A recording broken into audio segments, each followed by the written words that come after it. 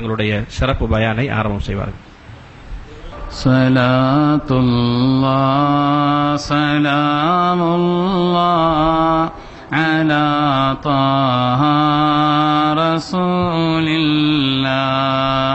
ஸலாத்துல்லாஹ் ஸலாமுல்லாஹ்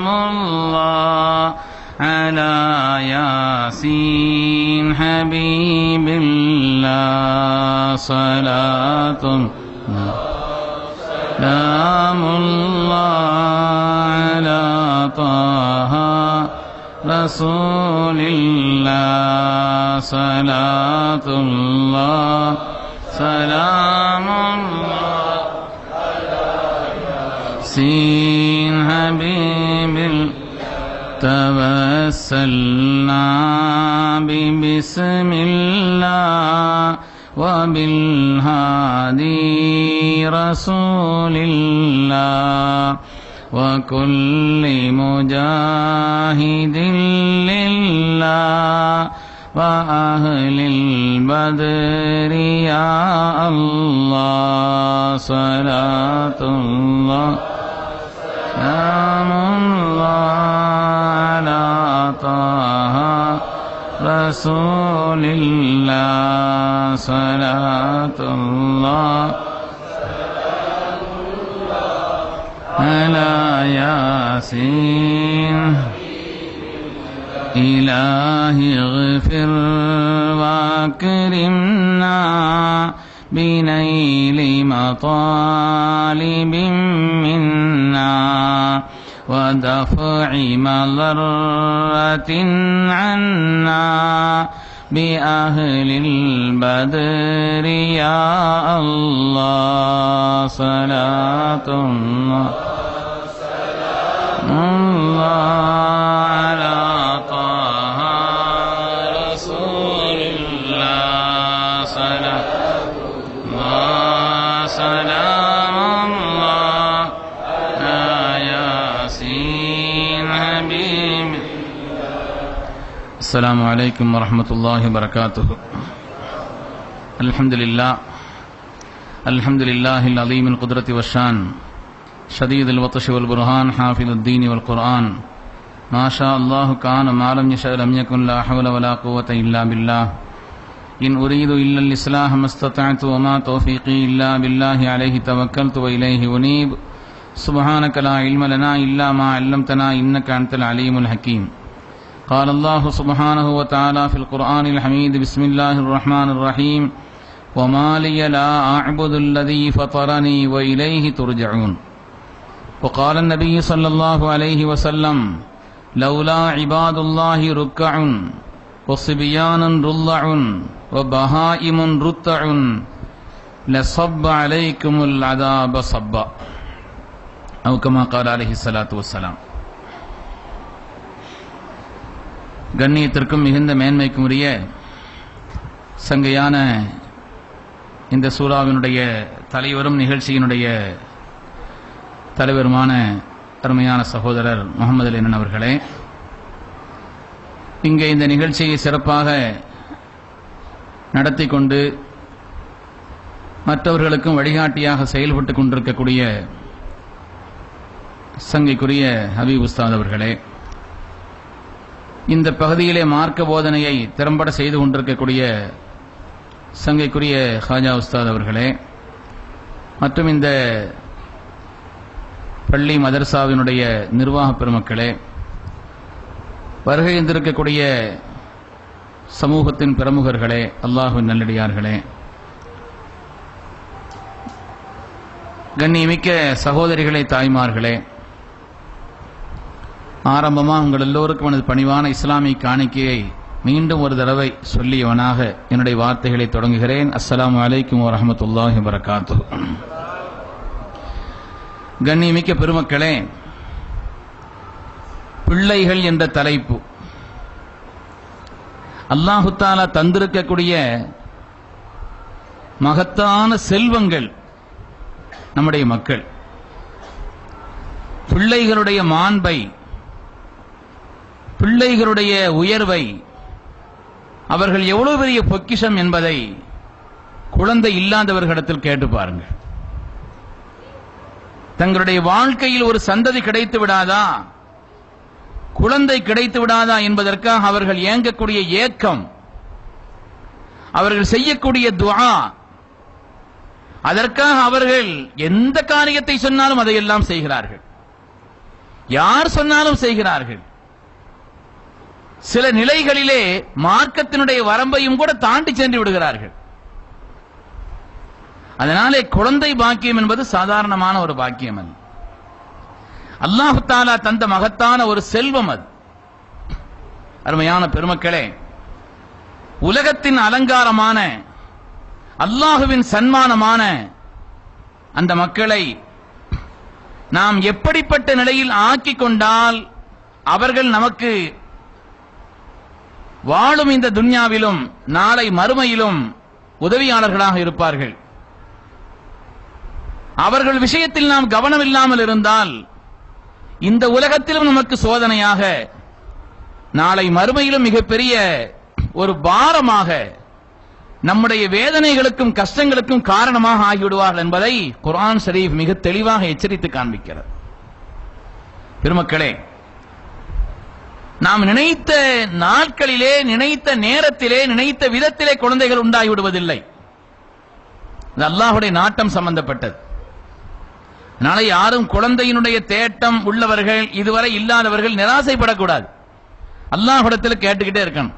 நிச்சயமாக அல்லாஹ் தஆலா பொருத்தமான அந்த மக்களை அவர்களுக்கு கொடுப்பான். அல்லாஹ் குர்ஆனிலே சொல்கிறான், அல்லாஹ்வுடைய மகத்தான ஆற்றலை என்னவென்று சொன்னால், அவன்தான் உலகத்தில் எல்லாவற்றையும் படைக்கிறான். படைப்பு என்பது அல்லாஹ் சம்பந்தப்பட்டது.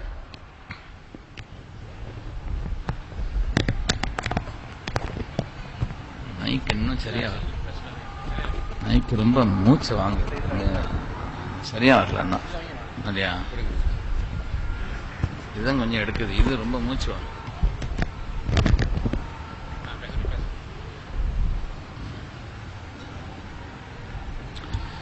அல்லாஹு தஆலாவினுடைய தனிப்பட்ட ஆற்றலே, அவன்தான் உலகத்தில் எல்லாவற்றையும் படைக்கிறான்.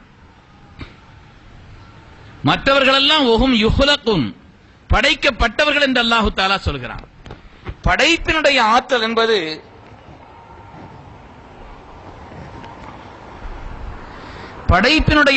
என்பது அல்லாஹ் சம்பந்தப்பட்டது.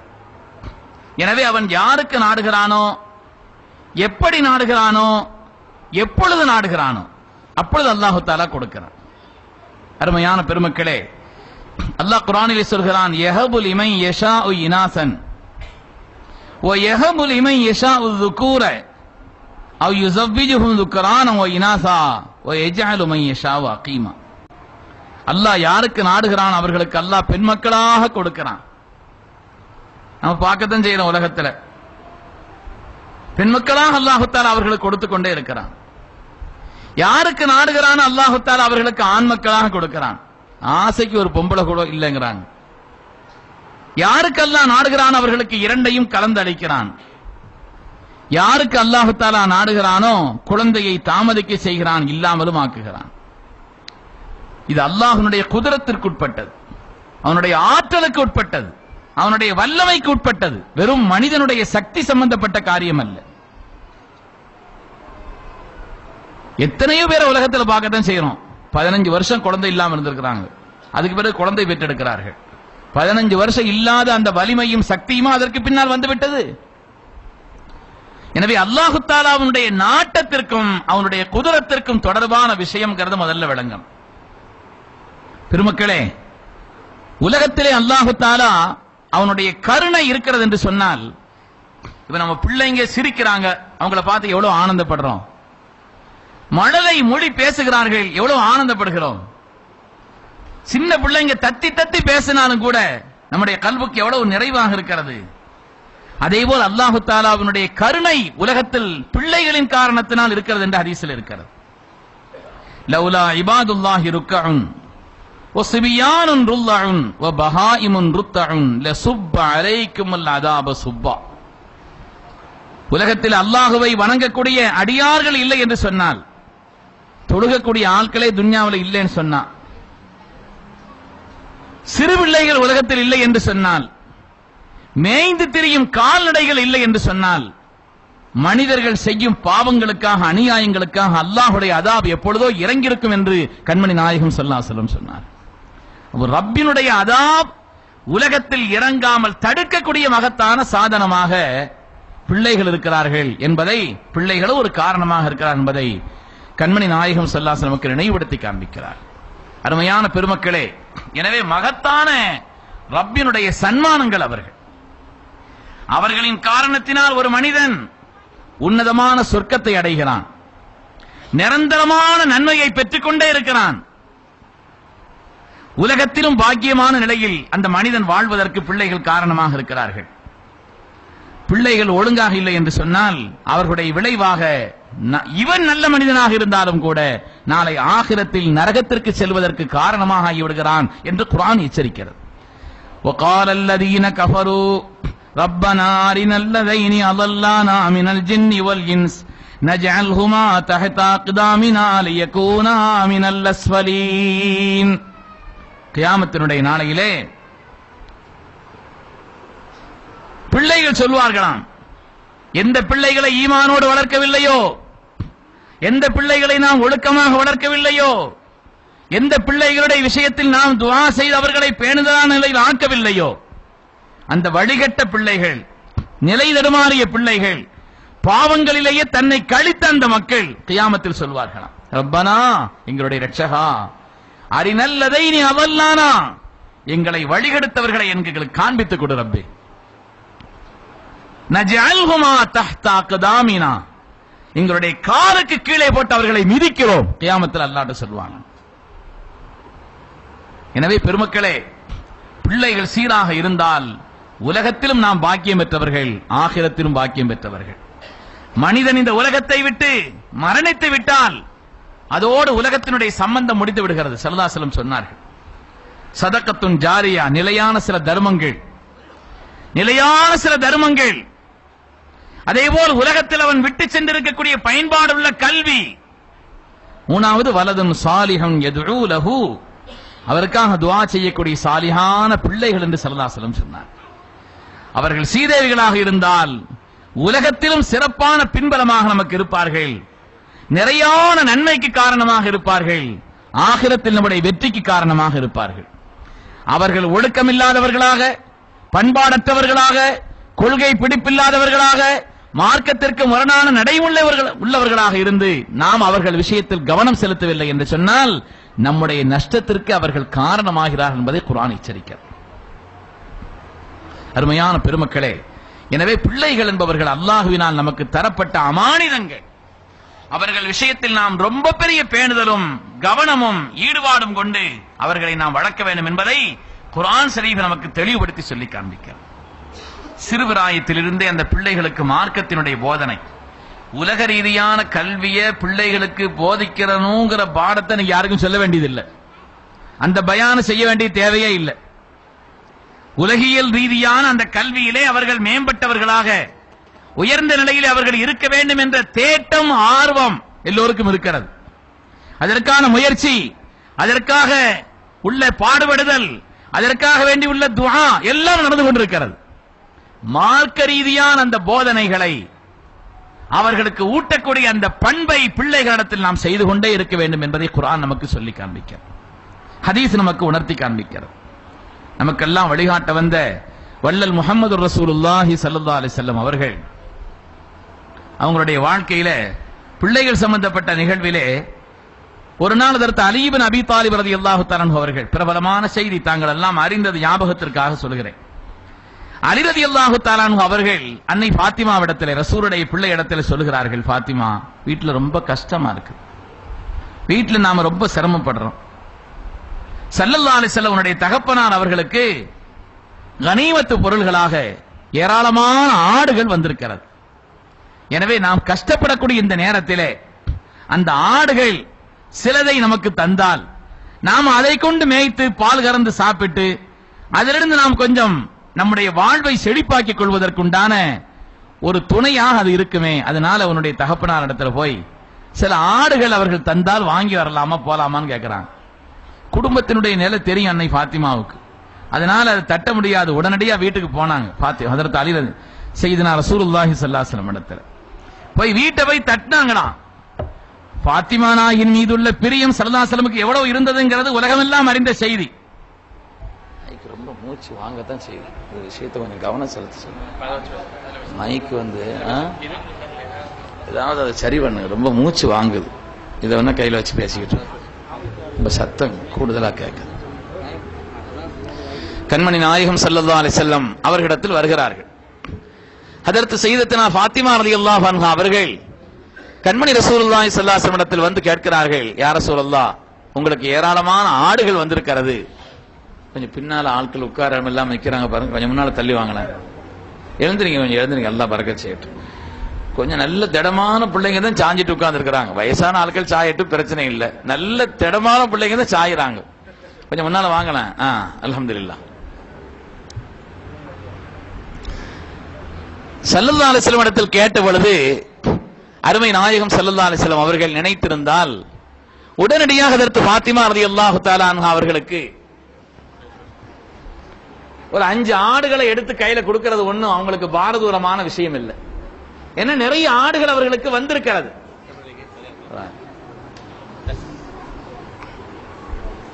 துன்யால எல்லா பள்ளிவாசல் மைக்கும் இப்படித்தான் இருக்குது. ஹரம தவிர 2 ஹரமையும் தவிர எந்த பள்ளிவாசல்லையும் போனாலும் அது மத்த நாள்லாம் ஒழுங்கா இருக்கும். இந்த பயான் நடக்கிற அன்னைக்கு மட்டும்தான் அதுக்கு ஒரு ஏதாவது ஓதி பார்க்க வேண்டியது இருக்கும். மற்ற நாட்கள் பூரா என்ன செய்யும், பயானுக்காக வேண்டி ரொம்ப பெரிய ஏற்பாடு செய்யறோம்னு சொல்லிட்டு அதுல பூரா கவனத்தை செலுத்தி ஆளாளுக்கு திருப்பி ஒரு வழி ஆயிரும். அடுத்த நாள் சுபூல பாருங்க ரொம்ப கிளீனா இருக்கும். பெருமக்களே, ஸல்லல்லாஹு அலைஹி வஸல்லம் இடத்திலே வருகிறார்கள். ஹஜ்ரத் சய்யிதுனா ரசூலுல்லாஹி ஸல்லல்லாஹு அலைஹி வஸல்லம் அவர்கள் ஹஜ்ரத் ஃபாத்திமா நாயகி வந்து வீட்டுல தட்டின உடனே விளங்கிக்கிட்டாங்க. ஸல்லல்லாஹு அலைஹி வஸல்லம் சொன்னாங்களா, இன்னஹா லதக்கு ஃபாத்திமா, இது ஃபாத்திமா நாயகி தட்டும் தட்டுன்னு சொன்னாங்களாம். இது ஃபாத்திமா நாயகி தட்டும் தட்டு. என்ன செய்யணும் சொல்லுங்க?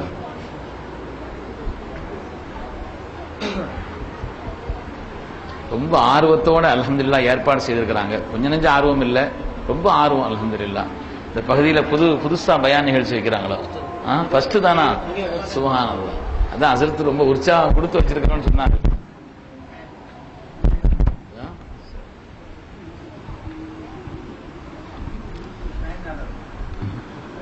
இல்ல ஃபேன் ஆஃப் பண்ணா இருக்கவே முடியாது. கண்ணியமிக்க பெருமக்களே, خير அல்ஹம்துலில்லாஹ். خلاص خلي போதும் இருக்கட்டும். பெருமக்களே, கண்மணி நாயகம் ஸல்லல்லாஹு அலைஹி வஸல்லம் இடத்திலே ஹஜ்ரத் ஃபாத்திமா நாயகி வர்றாங்க. இந்த உலகம் அறிந்தது, அவங்களுடைய பிரியம் எவ்வளவுங்கிறத உலகம் அறிந்தது. ஸல்லல்லாஹு அலைஹி வஸல்லம் வாசல்ல வந்து கதவு தட்டின உடனே ஸல்லல்லாஹு அலைஹி வஸல்லமுக்கு தெரிஞ்சிருச்சு, இன்னஹா லதக்கு ஃபாத்திமான்னு சொன்னாங்க. ஃபாத்திமா நாயகினுடைய தட்டுன்னு சொன்னாங்க. அவங்க வாழ்க்கையில உலகத்துல எவ்வளவு பெரிய சிரமங்கள் பட்டிருக்கிறாங்கிறதுக்கு நாம தனியா விளங்கணும். நபியினுடைய வீடுன்னு தனியா நாம பேசணும். ஸல்லல்லாஹு அலைஹி வஸல்லம் வீடு, அவங்க வீடு எப்படி இருந்தது பெருமக்களே, வாழ்க்கையில நாம விளங்கணும். அவங்களுடைய வாசலிலே 2 கதவுகளையும் அந்த பேரித்தம்பளத்தினுடைய ஓலைகளால் பின்னப்பட்ட அந்த கதவுகளை சாற்றி வைத்தால் அதை ஒன்று சேர்த்து மாட்டுவதற்கு ஒரு வளையம் கூட இல்லை. அதை ஒன்று சேர்த்து மாட்டுவதற்கு ஒரு வளையம், கைப்பிடி சொல்றோம் இல்லையா, அந்த கைப்பிடி கூட இல்லை. சஹாபிகள் தட்டுவார்களாம். ஸல்லல்லாஹு அலைஹி வஸல்லம் கண்ணியத்திற்காக கைகளால் தட்டுவதில்லை, நகங்களால் தட்டுவார்களாம். நகங்களால் தட்டுவார்களாம். ஃபாத்திமா நாயகி ரலியல்லாஹு தஆலா அன்ஹா தட்டினவன்னு ஸல்லல்லாஹு அலைஹி வஸல்லம் விளங்கிக்கிட்டாங்க. எழுந்திருச்சு போய் மகளாரை முத்தி முகர்ந்து அவர்களை வரவேற்கிறார்கள். என்ன ஃபாத்திமா? யோசிச்சு அதுக்கு பிறகு சொல்லிட்டாங்க, யா ரசூலல்லாஹ், வீட்டுல ரொம்ப கஷ்டம், வறுமையினுடைய உச்சம், உங்களுக்கு நிறைய கனிமத்துல நிறைய ஆடுகள் வந்திருக்கிறது நாயகமே, அதனால கொஞ்சம் ஆடுகளை தாங்கள் தந்தால் நாங்கள் அதை வைத்து வளர்த்து எங்களுடைய வாழ்க்கையின் செழுமைக்கு அதை காரணமாக்கி கொள்ளலாம்னு விரும்புறோம்னு சொன்னாங்க. அருமை நாயகம் ஸல்லல்லாஹு அலைஹி வஸல்லம் அவர்கள் ஹஜ்ரத் ஃபாத்திமா நாயகி ரலியல்லாஹு அன்ஹா இடத்துல ஹஜ்ரத் ரசூலுல்லாஹி ஸல்லல்லாஹு அலைஹி வஸல்லம் அவங்க சொன்னாங்களாம், ஃபாத்திமா, நீங்கள் கேட்பதை போல 5 ஆடுகளை தரலாம், என்கிட்ட இருக்குது, சந்தேகமே இல்லை. ஆனால் இப்பொழுதுதான் ஜிப்ரீல் அலைஹிஸ்ஸலாம் வந்தார்கள். அவங்க என்னிடத்துல வந்து சொன்னாங்க, ஒரு 5 துஆக்களை கற்று தந்தார்கள். அதை நீங்கள் ஓதிக்கொண்டு துஆ செய்தால், அதை ஓதிக்கொண்டு நீங்கள் துஆ செய்து கொண்டே இருந்தால் அல்லாஹ் அந்த துஆக்களை கபூல் செய்வான். அதனால 5 ஆடு வேணுமா, துஆக்களை கபூல் செய்வதற்கு காரணமான அந்த 5 வார்த்தைகள் வேண்டுமான்னு கேட்டாங்க. நம்மளா இருந்தா ரெண்டையும் சேர்த்தாங்களேன்னு சொல்லியிருப்போம், ரெண்டையும் சேர்த்தாங்களேன்னு சொல்லியிருப்போம். ஸல்லல்லாஹு அலைஹி வஸல்லம் சேர்த்து கொடுக்கிறது ஒன்றும் பாரதூரமான விஷயம் அல்ல. 5 ஆட்டையும் கொடுத்து துஆ கபூல் ஆகுவதற்கு ஓதுவதற்கான அந்த வாசகத்தையும் சேர்த்து கொடுப்பது என்பது பாரதூரமான விஷயம் அல்ல. ஆனாலும் பொருளாதார அந்த விஷயத்தினுடைய கண்ணியத்தை உணர வச்சாங்க. நேற்று ஒரு சகோதரர் பேசிக்கிட்டு இருக்கும்போது சொன்னார், ஹஜ்ரத் நான் மத்தவங்க விஷயத்துல கொஞ்சம் தாராளமா இருப்பேன், என் பிள்ளைகள் விஷயத்துல நான் கொஞ்சம் கஞ்சன்னு சொன்னார். மத்தவங்க விஷயத்துல நான் கொஞ்சம் தாராளமா இருந்துக்கிறது தான், ஆனா பிள்ளைங்க கேட்டா அந்த பணத்தினுடைய அருமையை அவங்களுக்கு புரிய வைப்பேன். அதனால நான் அவங்களுக்கு தடார்னு எடுத்து கொடுத்துட மாட்டேன். இது கூட அவிசாத் அவர்கள் சொல்லிட்டு இருந்தாங்க, சின்ன பிள்ளைகளுக்கு என்ன செய்யறோம், பணத்தை நிறைய எடுத்து கொடுத்துறோம். பள்ளிக்கூடத்துல போய் அவங்க பொருளாதாரத்தினுடைய வலிமை செழுமை இருந்த அந்த நேரத்தில் மற்ற பிள்ளைங்க அவங்கள சூழ்ந்து அந்த பொருளாதாரத்தை தனக்கு சாதகமாக பயன்படுத்திக் கொள்வதற்காக தவறான சில விதமான நடவடிக்கைகளிலே, தேவையில்லாத காரியங்களிலே அவர்கள் ஈடுபடுவதற்கு அந்த பொருளாதாரம் காரணமாகிறது. பல தவறான செய்கைகளுக்கு இது காரணமாகி விடுகிறது. அதனால பிள்ளைகளுடைய வளர்ப்பு விஷயத்துல ரொம்ப கவனம் இருக்கணும், துஆவும் செய்துகிட்டே இருக்கணும். அவங்க விஷயத்துல ரொம்ப கவலைப்படணும், ரொம்ப துஆ செய்யணும். திட்டமிட்ட ஒரு அணுகுமுறை அவங்களுடைய வாழ்க்கையில நம்ம செய்துகிட்டே இருக்கணும். ஸல்லல்லாஹு அலைஹி வஸல்லம் அவர்கள் அன்னை ஃபாத்திமா நாயகி இடத்துல சொன்னாங்களா, ஃபாத்திமா இந்த வார்த்தைகள் வேண்டுமா, ஆடு வேண்டுமான்னு கேட்டாங்க. அவங்க ரசூலுடைய பிள்ளை இல்லையா, ஸல்லல்லாஹு அலைஹி வஸல்லம் பெற்றெடுத்த ஈர குழந்தை அல்லவா அது, அவங்களுடைய கல்வின் கனி அல்லவா அது. எனக்கு அந்த 5 வார்த்தைகளை கத்துத்தாங்கன்னு அவங்க தேர்ந்தெடுத்தாங்க. அவங்க ஸல்லல்லாஹு அலைஹி வஸல்லம் சொல்லி கொடுத்தாங்க. நீங்க சொல்லுங்க ஒரு தடவை, நான் சொல்றேன் அதை திரும்ப சொல்லுங்க. யா அவ்வலல் அவ்வலீன், கொஞ்சம் சத்தம் முடிச்சிருங்க. யா அவ்வலல் அவ்வலீன் வயா ஆஹிரல் ஆஹிரீன் வயாதல் குவத்தில் மதீன் யா ராஹிமல் மசாகீன் யா அர்ஹமர் ராஹிமீன். என்ன அர்த்தம்? யா அல்லாஹ், ஆரம்பமானவர்களுக்கெல்லாம் ஆரம்பமானவனே, هو الأول والآخر والظاهر والباطن، هو الأول وليس فوقك شيء، وهو الآخر وهو الآخر فليس دونك شيء. அவன் தான் ஆரம்பமானவன், ஆரம்பமானவர்களுக்கெல்லாம் ஆரம்பமானவனே, முடிவானவைகளுக்கெல்லாம் முடிவானவனே, வலிமையான ஆற்றலுக்கு சொந்தக்காரனே, மிஸ்கீன்களின் மீது கிருபை செய்பவனே, கிருபையாளர்களுக்கெல்லாம் கிருபையாளனே. அப்ப அல்லாஹ்வுடைய மகத்துவத்தை சொன்ன இந்த வார்த்தைகளை சொல்லி கொடுத்து அனுப்பிட்டாங்க.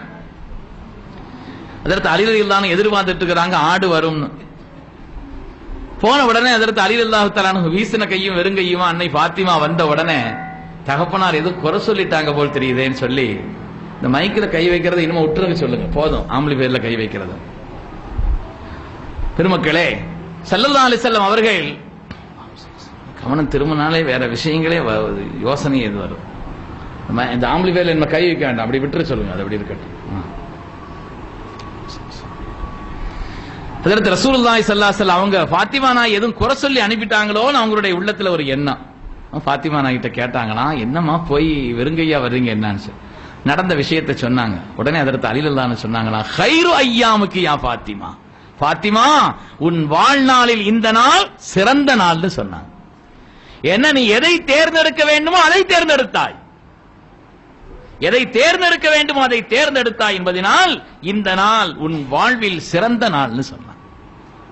அருமையான பெருமக்களே, பிள்ளைகளை நம்ம மார்க்க ரீதியாக அவங்கள அந்த உணர்வை, அதனுடைய கண்ணியத்தை கல்விலே பதிய வைக்க வேண்டும். சாப்பிடும் பொழுது சொல்லணும் சம்மில்லாஹ. ஸல்லல்லாஹு அலைஹி வஸல்லம் இப்னு மஸ்ஊத் ரலியல்லாஹு அன்ஹு சொல்லி கொடுத்தாங்க, சம்மில்லாஹ வகுல் பியமீனிக வகுல் மிம்மா யலீக. சில விஷயங்களை நாம சொல்லாத காரணத்தினால பிள்ளைகள் நடைமுறைப்படுத்த மாட்டாங்க. சொல்லிடணும், கண்ணியமா சொல்லணும், பக்குவமா சொல்லணும், மனசு புண்படாம சொல்லணும், செயல்படுத்தும் விதத்தில் சொல்ல வேண்டும். ஸல்லல்லாஹு அலைஹி வஸல்லம் பிள்ளைகளுக்கு சொன்னாங்க, சம்மில்லா பிஸ்மில்லா சொல்லி சாப்பிடு மகனே. ஒக்குல் பியமீனிக்க, வலது கையால சாப்பிடுங்க. ஒக்குல் மிம்மா எலிக்க, உனக்கு அடுத்துள்ள பொருளை சாப்பிடுங்கள். பிள்ளைகளை ஊக்கப்படுத்திக் கொண்டே இருக்க வேண்டும், அவர்களை பாராட்டிக் கொண்டே இருக்க வேண்டும். ரெண்டு கேள்விக்கு பதில் சொன்னாங்க. பாராட்டி சொன்னாங்க இல்லையா, அந்த பிள்ளைகளுக்கு எவ்வளவு சந்தோஷமா இருக்கும், பெற்றோர்களுக்கு அதை விட சந்தோஷமா இருக்கும். இருக்கிறவங்களுக்கு அடுத்த வருஷம் நம்ம பிள்ளைகள் என்ன செய்யணும், இப்படி செய்ய வைக்கணுங்கிற ஒரு ஆர்வமும் சேர்ந்து வரும். அவர்களுக்கு ஒரு ஊக்கத்தை கொடுத்துக் கொண்டிருக்கக்கூடியதாக நாம் ஆகியிருக்கணுங்கிறத குர்ஆன் சொல்லுது. குர்ஆன் ஷரீஃபிலே அல்லாஹ் தஆலா ரெண்டு நபிமார்களை பற்றி வரலாறை சொல்கிறார். தாவூத வ சுலைமான இது யஹ்குமானி ஃபில் ஹர்ஸ், குர்ஆனிலே வருகிறது. தாவூத் அலைஹிஸ்ஸலாம், சுலைமான் அலைஹிஸ்ஸலாம் ரெண்டு பேருடைய வரலாறு. இந்த ரெண்டு பேருடைய வரலாற்றிலே சுலைமான் அலைஹிஸ்ஸலாமை அல்லாஹ் பாராட்டி சொல்கிறான். சுலைமான் அலைஹிஸ்ஸலாமை அல்லாஹ் பாராட்டி சொல்றான். அந்த வரலாற்றில் நாம ரொம்ப கவனிக்க வேண்டிய விஷயம் என்னன்னு சொன்னா, தாவூத் அலைஹிஸ்ஸலாம் முதல்ல தகப்பனார், வயதில் மூத்தவர்கள் மாத்திரமல்ல தகப்பனார். இரண்டாவது விஷயம் என்னன்னு சொன்னா, அவங்க ஒரு நபி. மூணாவது சாஹிபுல் கிதாப், உலகத்தில் வேதம் கொடுக்கப்பட்ட 4 பேர் அவங்க ஒரு ஆளு. மூசா அலைஹிஸ்ஸலாமுக்கு தௌராத் வழங்கப்பட்டதை போல, ஈசா அலைஹிஸ்ஸலாமுக்கு இன்ஜீல் வழங்கப்பட்டதை போல, தாவூத் அலைஹிஸ்ஸலாமுக்கு ஜபூர் வழங்கப்பட்டது. அவர் சாஹிபுல் கிதாப், வேதம் கொடுக்கப்பட்டவர்கள், ஒரு நபி, வயதிலே மூத்தவர்கள், தகப்பனார். ஆனாலும் அவங்களுடைய பிள்ளை ஹஜ்ரத் சுலைமான் அலைஹிஸ்ஸலாம். அந்த ஒரு சம்பவம் நடந்துச்சு, அந்த சம்பவத்தை சொல்கிறேன். அந்த சம்பவம் நடக்கும் பொழுது சுலைமான் அலைஹிஸ்ஸலாம் நபி இல்ல. சுலைமான் அலைஹிஸ்ஸலாம் நபி இல்லை. குர்ஆனுடைய வரலாற்றின்படி அந்த நேரத்தில் சுலைமான் அலைஹிஸ்ஸலாமுக்கு 11 வயது. 11 வயது. ஹஜ்ரத் சையதுனா தாவூத் அலைஹிஸ்ஸலாம் அந்த பலஸ்தீனத்தினுடைய மிகப்பெரிய காதி, அரசரும் கூட. அவர்கள் அரசராக தேர்ந்தெடுக்கப்பட்ட வரலாறு ஒரு சுவையான வரலாறு. இப்பொழுது அதை சொல்ல நேராயிரும். ஹஜ்ரத் சுலைமான் அலைஹிஸ்ஸலாத்து வஸ்ஸலாம் பிள்ளை, அவங்களுடைய பிள்ளை. ஹஜ்ரத் தாவூத் அலைஹிஸ்ஸலாம் இடத்தில் ஒரு பிரச்சனை வருகிறது. ஒரு பிரச்சனை வருது. என்ன பிரச்சனை? அவங்க ஒரு ஆள் வந்து ஒரு தோட்டம் வச்சிருந்தார், முந்திரி தோட்டம். அந்த முந்திரி தோட்டத்திலே இன்னொருவருடைய ஆடு போய் நல்ல மேஞ்சிருச்சு. மேஞ்சி அந்த முந்திரி தோட்டத்தில் உள்ளத பூரா சாப்பிட்டுருச்சு. தோட்டத்துக்காரர் வந்து பாக்குறாரு, நல்ல விளைச்சல வச்சிருந்துச்சு. வந்து பார்த்தா எல்லாம் விளைஞ்சி அது எடுக்க வேண்டிய அந்த கட்டத்தில் இருந்தது. அந்த நேரத்தில் இந்த ஆடு வந்து எல்லாத்தையும் சாப்பிட்டு முடிக்கிற கட்டம். தோட்டத்துக்காரர் வந்து பாக்குறாரு, ஆடு இப்படி எல்லாத்தையும் சாப்பிட்டு இருக்குது. ஆட்டுக்காரர் எங்க இருக்கிறாருன்னு பார்த்தா அவர் பேசாம நல்லபடி தூங்கிக்கிட்டு இருக்கிறார். அவர் நல்லபடி தூங்கிக்கிட்டு இருக்கிறார். உடனே இந்த பிரச்சனை அதில் தாவூத் அலைஹிஸ்ஸலாம் போகுது. சின்ன பிரச்சனை நினைக்காதீங்க, நிறைய சின்ன பிரச்சனை தான். கோர்ட்டுக்கு போறது பூரா சின்ன பிரச்சனை தான். கோர்ட்டுக்கு போற பெரும்பாலான பிரச்சனை பூரா பாருங்க சின்ன பிரச்சனையா தான் இருக்கும். இன்னைக்கு சமுதாயத்தினுடைய மிகப்பெரிய பொருளாதாரம் போய் கிடப்பது கோர்ட்டுகளிலே. எங்க ஊர்ல ஒரு குடும்பம் இருக்கு, பிரபலமான ஒரு குடும்பம். பேர் சொன்னா எங்கேயாவது அவங்களுக்கு கேள்விப்பட்டாங்க என்ன விட மாட்டாங்க. நைட் ஏதாவது மஜ்லிஸ்ல ஓதும்போது எல்லாரும் சேர்ந்து நின்று அந்த துஆலா ஓதுவாங்க. அடுத்த நாள் காலையில தம்பிக்கு எதிராக அண்ணன், அண்ணனுக்கு எதிராக தம்பி, 2 பேரும் கோர்ட்ல நிப்பாங்க. பெருமக்களே, இன்னைக்கு பெரும்பாலான சின்ன விஷயங்கள் அதுதான் கோர்ட்டுக்கு அதிகமா போகுது. நான் கூட முன்னால நாங்கள் ஒரு தடவை சொன்ன ஞாபகம், அதற்கு அலி ரலியல்லாஹுடைய காலத்தில் ஒரு சம்பவம் நடந்துச்சு இல்லையா? அலி ரலியல்லாஹு தஆலாவுடைய காலகட்டத்திலே ஒரு சின்ன நிகழ்வு நடந்தது. ஒரு 2 பேர் சேர்ந்து உட்கார்ந்து சாப்பிட்டு இருந்தாங்க. 2 பேர் சேர்ந்து உட்கார்ந்து சாப்பிட்டு இருந்தாங்க. 3வது ஒரு ஆள் வந்தார். உங்க சாப்பாட்டுல என்னையும் சேர்த்துக்கலாமான்னு கேட்கிறார். சரி தாராளமா சாப்பிடுங்க, உட்காருங்கன்னு சொன்னாங்க. அவரும் சேர்ந்து உட்கார்ந்து சாப்பிட்டார். சாப்பிட்டுட்டு போகும் பொழுது அவர் பேசாம சலாம் சொல்லிட்டு போயிருந்தா பிரச்சனை இல்லை. அவர் ஒரு 8 தங்க நாணயத்தை எடுத்து 2 பேரும் வச்சுக்கங்கன்னு சொல்லிட்டு போயிட்டார். எல்லா பள்ளிகள் ஸ்தாபனங்கள் பூரா நல்லபடியா நடந்துகிட்டு இருக்கும். சொத்து சேர்ந்ததுல இருந்து பிரச்சனை ஆரம்பிச்சிடும். துனியால பூரா பார்க்க தானே செய்யலாம். எல்லா ஸ்தாபனங்களும் வரவும் செலவு கிட்டத்தட்ட சரியா இருந்தா பொறுப்புக்கும் நிறைய பேர் வரமாட்டாங்க. ஒழுங்கா நடந்துகிட்டு இருக்கும். சொத்துக்கள் கூடும் பொழுது பொறுப்புக்கும் நிறைய பேர் வந்துருவாங்க. எதையாவது மனசுல சொல்றேன்னு நினைக்காதீங்க, ஊர் கதையை சொல்லிக்கிட்டு இருக்கிறேன். அசர்த்து என்ன அசர்த்து எங்களை உஸ்தாது குறை சொல்லி சொன்னாங்களும் சொல்லிடாது. எனக்கு ஒரு கதையும் தெரியாது, இங்க உள்ள கதை ஊர் கதைகள் இதெல்லாம். பெருமக்களே, இப்ப அவர் 8 தங்க நாணயத்தை எடுத்து கையில கொடுத்து வச்சுக்கங்கன்ட்டு போயிட்டார். இந்த 2 பேர் எப்படின்னா, ஒரு ஆள் 5 ரொட்டி கொண்டு வந்திருந்தார், இன்னொரு ஆள் 3 ரொட்டி கொண்டு வந்திருந்தார். இந்த 8 ரொட்டியை 3 பேரும் சேர்ந்து சாப்பிட்டு இருக்காங்க. அதனால அந்த 5 ரொட்டி கொண்டு வந்தவர் சொன்னாரு, நான் 5 ரொட்டி கொண்டு வந்தேன், அதனால எனக்கு 5 தங்க நாணயம். நீங்க 3 ரொட்டி தான் கொண்டு வந்தீங்க, அதனால உங்களுக்கு 3 தங்க நாணயம் சொல்றாரு. இந்த பேச்சே ஆகாது, கரெக்டா பங்கு வைக்கணும், சமமா பங்கு வைக்கணும்னு சொன்னார். அது சொன்னாரு, இல்லப்பா நீ ஏத்துக்க, 3 தங்க நாணயம் உனக்கு, 5 ரொட்டி கொண்டு வந்தானா இல்லையா அப்படின்னு. அதெல்லாம் முடியாது, சமமா பங்கு வைக்கணும். பிரச்சனை சிறுசாகி பெருசாகி ஹஜ்ரத் அலி ரலியல்லாஹு போயிடுச்சு. அப்ப அலி ரலியல்லாஹு தஆலா போன உடனே அவர்கள் அந்த 3 ரொட்டி கொண்டு வந்தார் இல்லையா, அவரை கூப்பிட்டு சொன்னாங்கன்னா, உங்களுக்கு தான் 3 தங்க நாணயம் தர்றேங்கிறாரு, வாங்கிக்கிற வேண்டியதானே நாங்களாம். 3 தங்க நாணயம் தர்றேங்கிறாரு, வாங்கிக்கிற வேண்டியதானே. பாருங்க, சமாதானமா போறதா இருந்தா தான் எங்களுக்குள்ள போய்க்கிறோமே. பிரச்சனைங்கிறதுனால தானே உங்கள்கிட்ட கொண்டு வந்தோம். நீங்க அப்படி வாங்கிக்கிற வேண்டியதானே சமாதானம் சொல்றதா இருந்தா தான் எங்களுக்குள்ள சமாதானம் பண்ணிக்கிறோமே. நியாயம் என்ன, சத்தியம் என்ன, நியாயமான தீர்ப்பை நீங்க சொல்லுங்க. அலில தான் சொன்னாங்களா, அப்படியா, சரி, நியாயமான தீர்ப்பு வேணுமா, நியாயத்தின்படி பார்த்தால் உங்களுக்கு 3 தங்க நாணயம் கூட வராது, 1 தான் வரும் நாங்களாம், 1 தங்க நாணயம் தான் வரும். உடனே ஹஜ்ரத் அலி ரலியல்லாஹு தஆலா அவங்கள பார்த்து அந்த 3 ரொட்டிக்காரர் சொன்னார், எங்க உங்க நியாயத்தை கொஞ்சம் விளக்கி சொல்லுங்களேன் நாங்களாம். அலி ரலியல்லாஹு திரும்ப கேட்கறாங்க, மொத்தம் எத்தனை ரொட்டின்னு கேட்கறாங்க. எத்தனை ரொட்டிங்க சொல்லுங்களேன், எத்தனை ரொட்டி மொத்தம்? முன்னாள் உள்ளவங்க ரொம்ப கவனிக்கிற மாதிரி தெரியுது. மொத்தம் 8 ரொட்டி. எத்தனை பேர் சாப்பிட்டு இருக்காங்க? 3 பேர் சாப்பிட்டு இருக்காங்க. இப்ப ஒவ்வொரு ரொட்டியையும் 3 துண்டாக்குங்க. ஒவ்வொரு ரொட்டியும் 3 துண்டாக்குனா மொத்தம் எத்தனை துண்டு? 24 துண்டாச்சு. அப்ப ஒவ்வொரு ஆளும் சாப்பிட்ட துண்டுகள் எத்தனை? 8. 8 24 இல்லையா? 8 16 24. ஒவ்வொரு ஆட்களும் அந்த ரொட்டியினுடைய மொத்த துண்டுகளில் 8 துண்டுகளை சாப்பிட்டு இருக்கிறாங்க. இப்ப அலி ரலியல்லாஹு கேட்டாங்க, நீ எத்தனை ரொட்டி கொண்டு வந்தேன்னு கேட்டாங்க. நான் 3 ரொட்டி கொண்டு வந்தேன். ஒரு ரொட்டியினுடைய மொத்த துண்டுகள் எத்தனைன்னு கேட்டாங்க. 3 9 துண்டுன்னு. நீ எத்தனை சாப்பிட்டு இருக்கிறேன்னு கேட்டாங்க. சேர்ந்து உட்கார்ந்து சாப்பிடும்போது நீங்க எத்தனை சாப்பிட்டீங்கன்னு கேட்டாங்க. நான் 8 துண்டு சாப்பிட்டு இருக்கிறேன். அப்போ உங்க ரொட்டியினுடைய மிச்சம் இருக்கிற துண்டு ஒரே ஒரு துண்டு. உன் சகோதரர் கொஞ்சம் கொண்டு வந்தது 5 ரொட்டி, 3 15 துண்டு. 15 துண்டுல அவர் 8 துண்டை சாப்பிட்டு இருக்கிறாரு, வந்தவருக்கு 7 துண்டு கொடுத்திருக்கிறார். எனவே நியாயத்தின்படி பார்த்தால் உங்களுக்கு 1 தங்க நாணயமும் அவருக்கு 7 சேரும் சொல்லி செய்தன அலி ரலியல்லாஹு தஆலா ஒரு தீர்ப்பை செய்ததாக அதவனுடைய கிதாபான நஃபகத்துல் அரபுல அதை பற்றி நமக்கு சொல்லி காட்டுவார். பெருமக்களே, அதனால சின்ன சின்ன பிரச்சனைகளும் கூட பெரிய மனிதர்களிடத்தில் தீர்ப்புக்காக நியாயத்திற்காக போனது. அந்த அடிப்படையிலே சுலைமான் அலைஹிஸ்ஸலாம் இடத்தில் இந்த பிரச்சனை வருது. எந்த பிரச்சனை? இது குர்ஆனுடைய வரலாறு. அல்லாஹ் சொல்கிறான், இது யஹ்குமானி ஃபில் ஹர்ஸ்,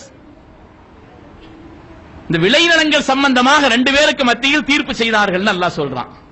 ஒரு முந்திரி தோட்டம், அந்த முந்திரி தோட்டத்தில் இந்த ஆடு போய் ஃபுல்லா மேஞ்சிருச்சு, எல்லாத்தையும் சாப்பிட்டுருச்சு. ரொம்ப விலை உயர்ந்த பொருள்கள் எல்லாத்தையும் இந்த ஆடு சாப்பிட்ட உடனே அவர் ரொம்ப மனசு வேதனைப்பட்டாரு. பிரச்சனை அதற்கு தாவூத் அலைஹிஸ்ஸலாம் கொண்டு போனார். அவங்க தான் பலஸ்தீனத்தினுடைய காலி மன்னர். அவற்றை பிரச்சனையை கொண்டு போன உடனே ஹஜரத் செய்தனா தாவூத் அலைஹிஸ்ஸலாத்து வஸ்ஸலாம் அவர்கள் அந்த பிரச்சனையை கேட்டுட்டு அவங்க பதில் சொன்னாங்களா, அப்படியா, ஓ முந்திரி தோட்டத்தினுடைய மதிப்பு என்னப்பா, சாப்பிட்டு சொல்லி அதனுடைய மதிப்பு என்னன்னு கேட்டாங்க. அந்த தோட்டத்தில் விளைஞ்சிருந்த அந்த பொருளினுடைய மதிப்பு என்னன்னு கேட்டாங்க. அப்ப அந்த மதிப்பு என்னன்னு சொன்னார். அந்த மதிப்பை சொன்னா கிட்டத்தட்ட ஆடு விலை தான். அது அந்த மதிப்பு எவ்வளவுதான்? ஒரு ஆட்டினுடைய விலை தான். அதனால சொன்னாங்க, ஒரு ஆட்டினுடைய விலை அளவுக்கு இது சாப்பிட்டுருச்சு. அதே அதனால வேற ஒண்ணும் செய்ய, அந்த ஆட்டுக்காரனை கூப்பிட்டு சொன்னாங்களா, அந்த ஆட்டத்துக்கு அவங்க கையில கொடுத்துட்டு போயிட்டாங்க. அந்த ஆட்டை அந்த தோட்டத்துக்காரரை கொடுத்துட்டு நீ போன்னு சொன்னாங்க. இப்ப இவருக்கு இருந்ததே ஒரு ஆடு, அதையும் கையில கொடுத்துட்டு வெளியில வர்றாரு. மன்னர் காதி தீர்ப்பு செய்துட்டாங்க, ஒன்னும் மறுப்பு சொல்ல முடியாது, வெளியில வந்துட்டாங்க. வெளியில இவங்க வரும் பொழுதுதான் சுலைமான் அந்த 2 பேரையும் கடந்து 11 வயது பிள்ளையான சுலைமான் அலைஹிஸ்ஸலாம் கடந்து போகிறார்கள். அப்ப அவங்க கூப்பிட்டு கேட்டாங்களா, கைஃப கதா பைனக்குமா, உங்க 2 பேருக்கு மத்தியில நபியுல்லாஹி தாவூத் அலைஹிஸ்ஸலாம் எப்படி தீர்ப்பு செய்தாங்கன்னு கேட்டாங்க. அப்ப அவங்க நடந்ததை சொன்னாங்க. இப்படி மாதிரி என் தோட்டத்தினுடைய எல்லாத்தையும் அந்த ஆடு சாப்பிட்டுருச்சு, அந்த ஆட்டினுடைய விலையும் தோட்டத்தில் விளைஞ்சிருந்த அந்த பொருளினுடைய விலையும் ரெண்டு ஒரே மாதிரி தான் இருந்தது. அதன் காரணத்தினால் ஆட்டை கொடுக்க சொல்லிட்டாங்க. உடனே சுலைமான் அலைஹிஸ்ஸலாம் 11 வயது பிள்ளை. நான் அதற்காக சொல்ல வருகிறேன், பெருமக்களே, பிள்ளைகள் சிறு வயது பிள்ளைகளாக இருந்தாலும் அவர்களை ஊக்கப்படுத்த வேண்டும். அவருடைய அறிவை நாம் மெச்ச வேண்டும். அதை நாம் வளர்ப்பதிலே கவனம் செலுத்த வேண்டும். அல்லாஹ் அதற்காக நமக்கு ஒரு குர்ஆனிலே ஒரு பாடத்தை சொல்லி தருகிறான். சுலைமான் அலைஹிஸ்ஸலாம் சின்ன பிள்ளைதான். ஆனா அவங்க சொன்னாங்களா, லவ் குன்து அனல் காதி இல்ல கதைத்து பி கைரி ஹாதா, நான் மட்டும் காதியா இருந்திருந்தா இப்படி தீர்ப்பு செய்திருக்க மாட்டேன்னு சொன்னாங்களாம். லவ் குன்து அனல் காதி இல்ல கதைத்து பி கைரி ஹாதா, நான் மாத்திரம் இந்த பலஸ்தீனத்தினுடைய காதியாக இருந்திருந்தால், ஜட்ஜாக இருந்திருந்தால் இப்படி தீர்ப்பு செய்திருக்க மாட்டேன், மாத்தமான ஒரு தீர்ப்பு செய்திருப்பேன்னு சொன்னாங்களாம்.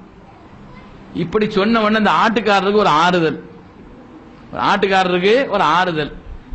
அவர் நேரா என்ன செய்தாருன்னா, தாவூத் அலைஹிஸ்ஸலாம் திரும்பி வந்தார்.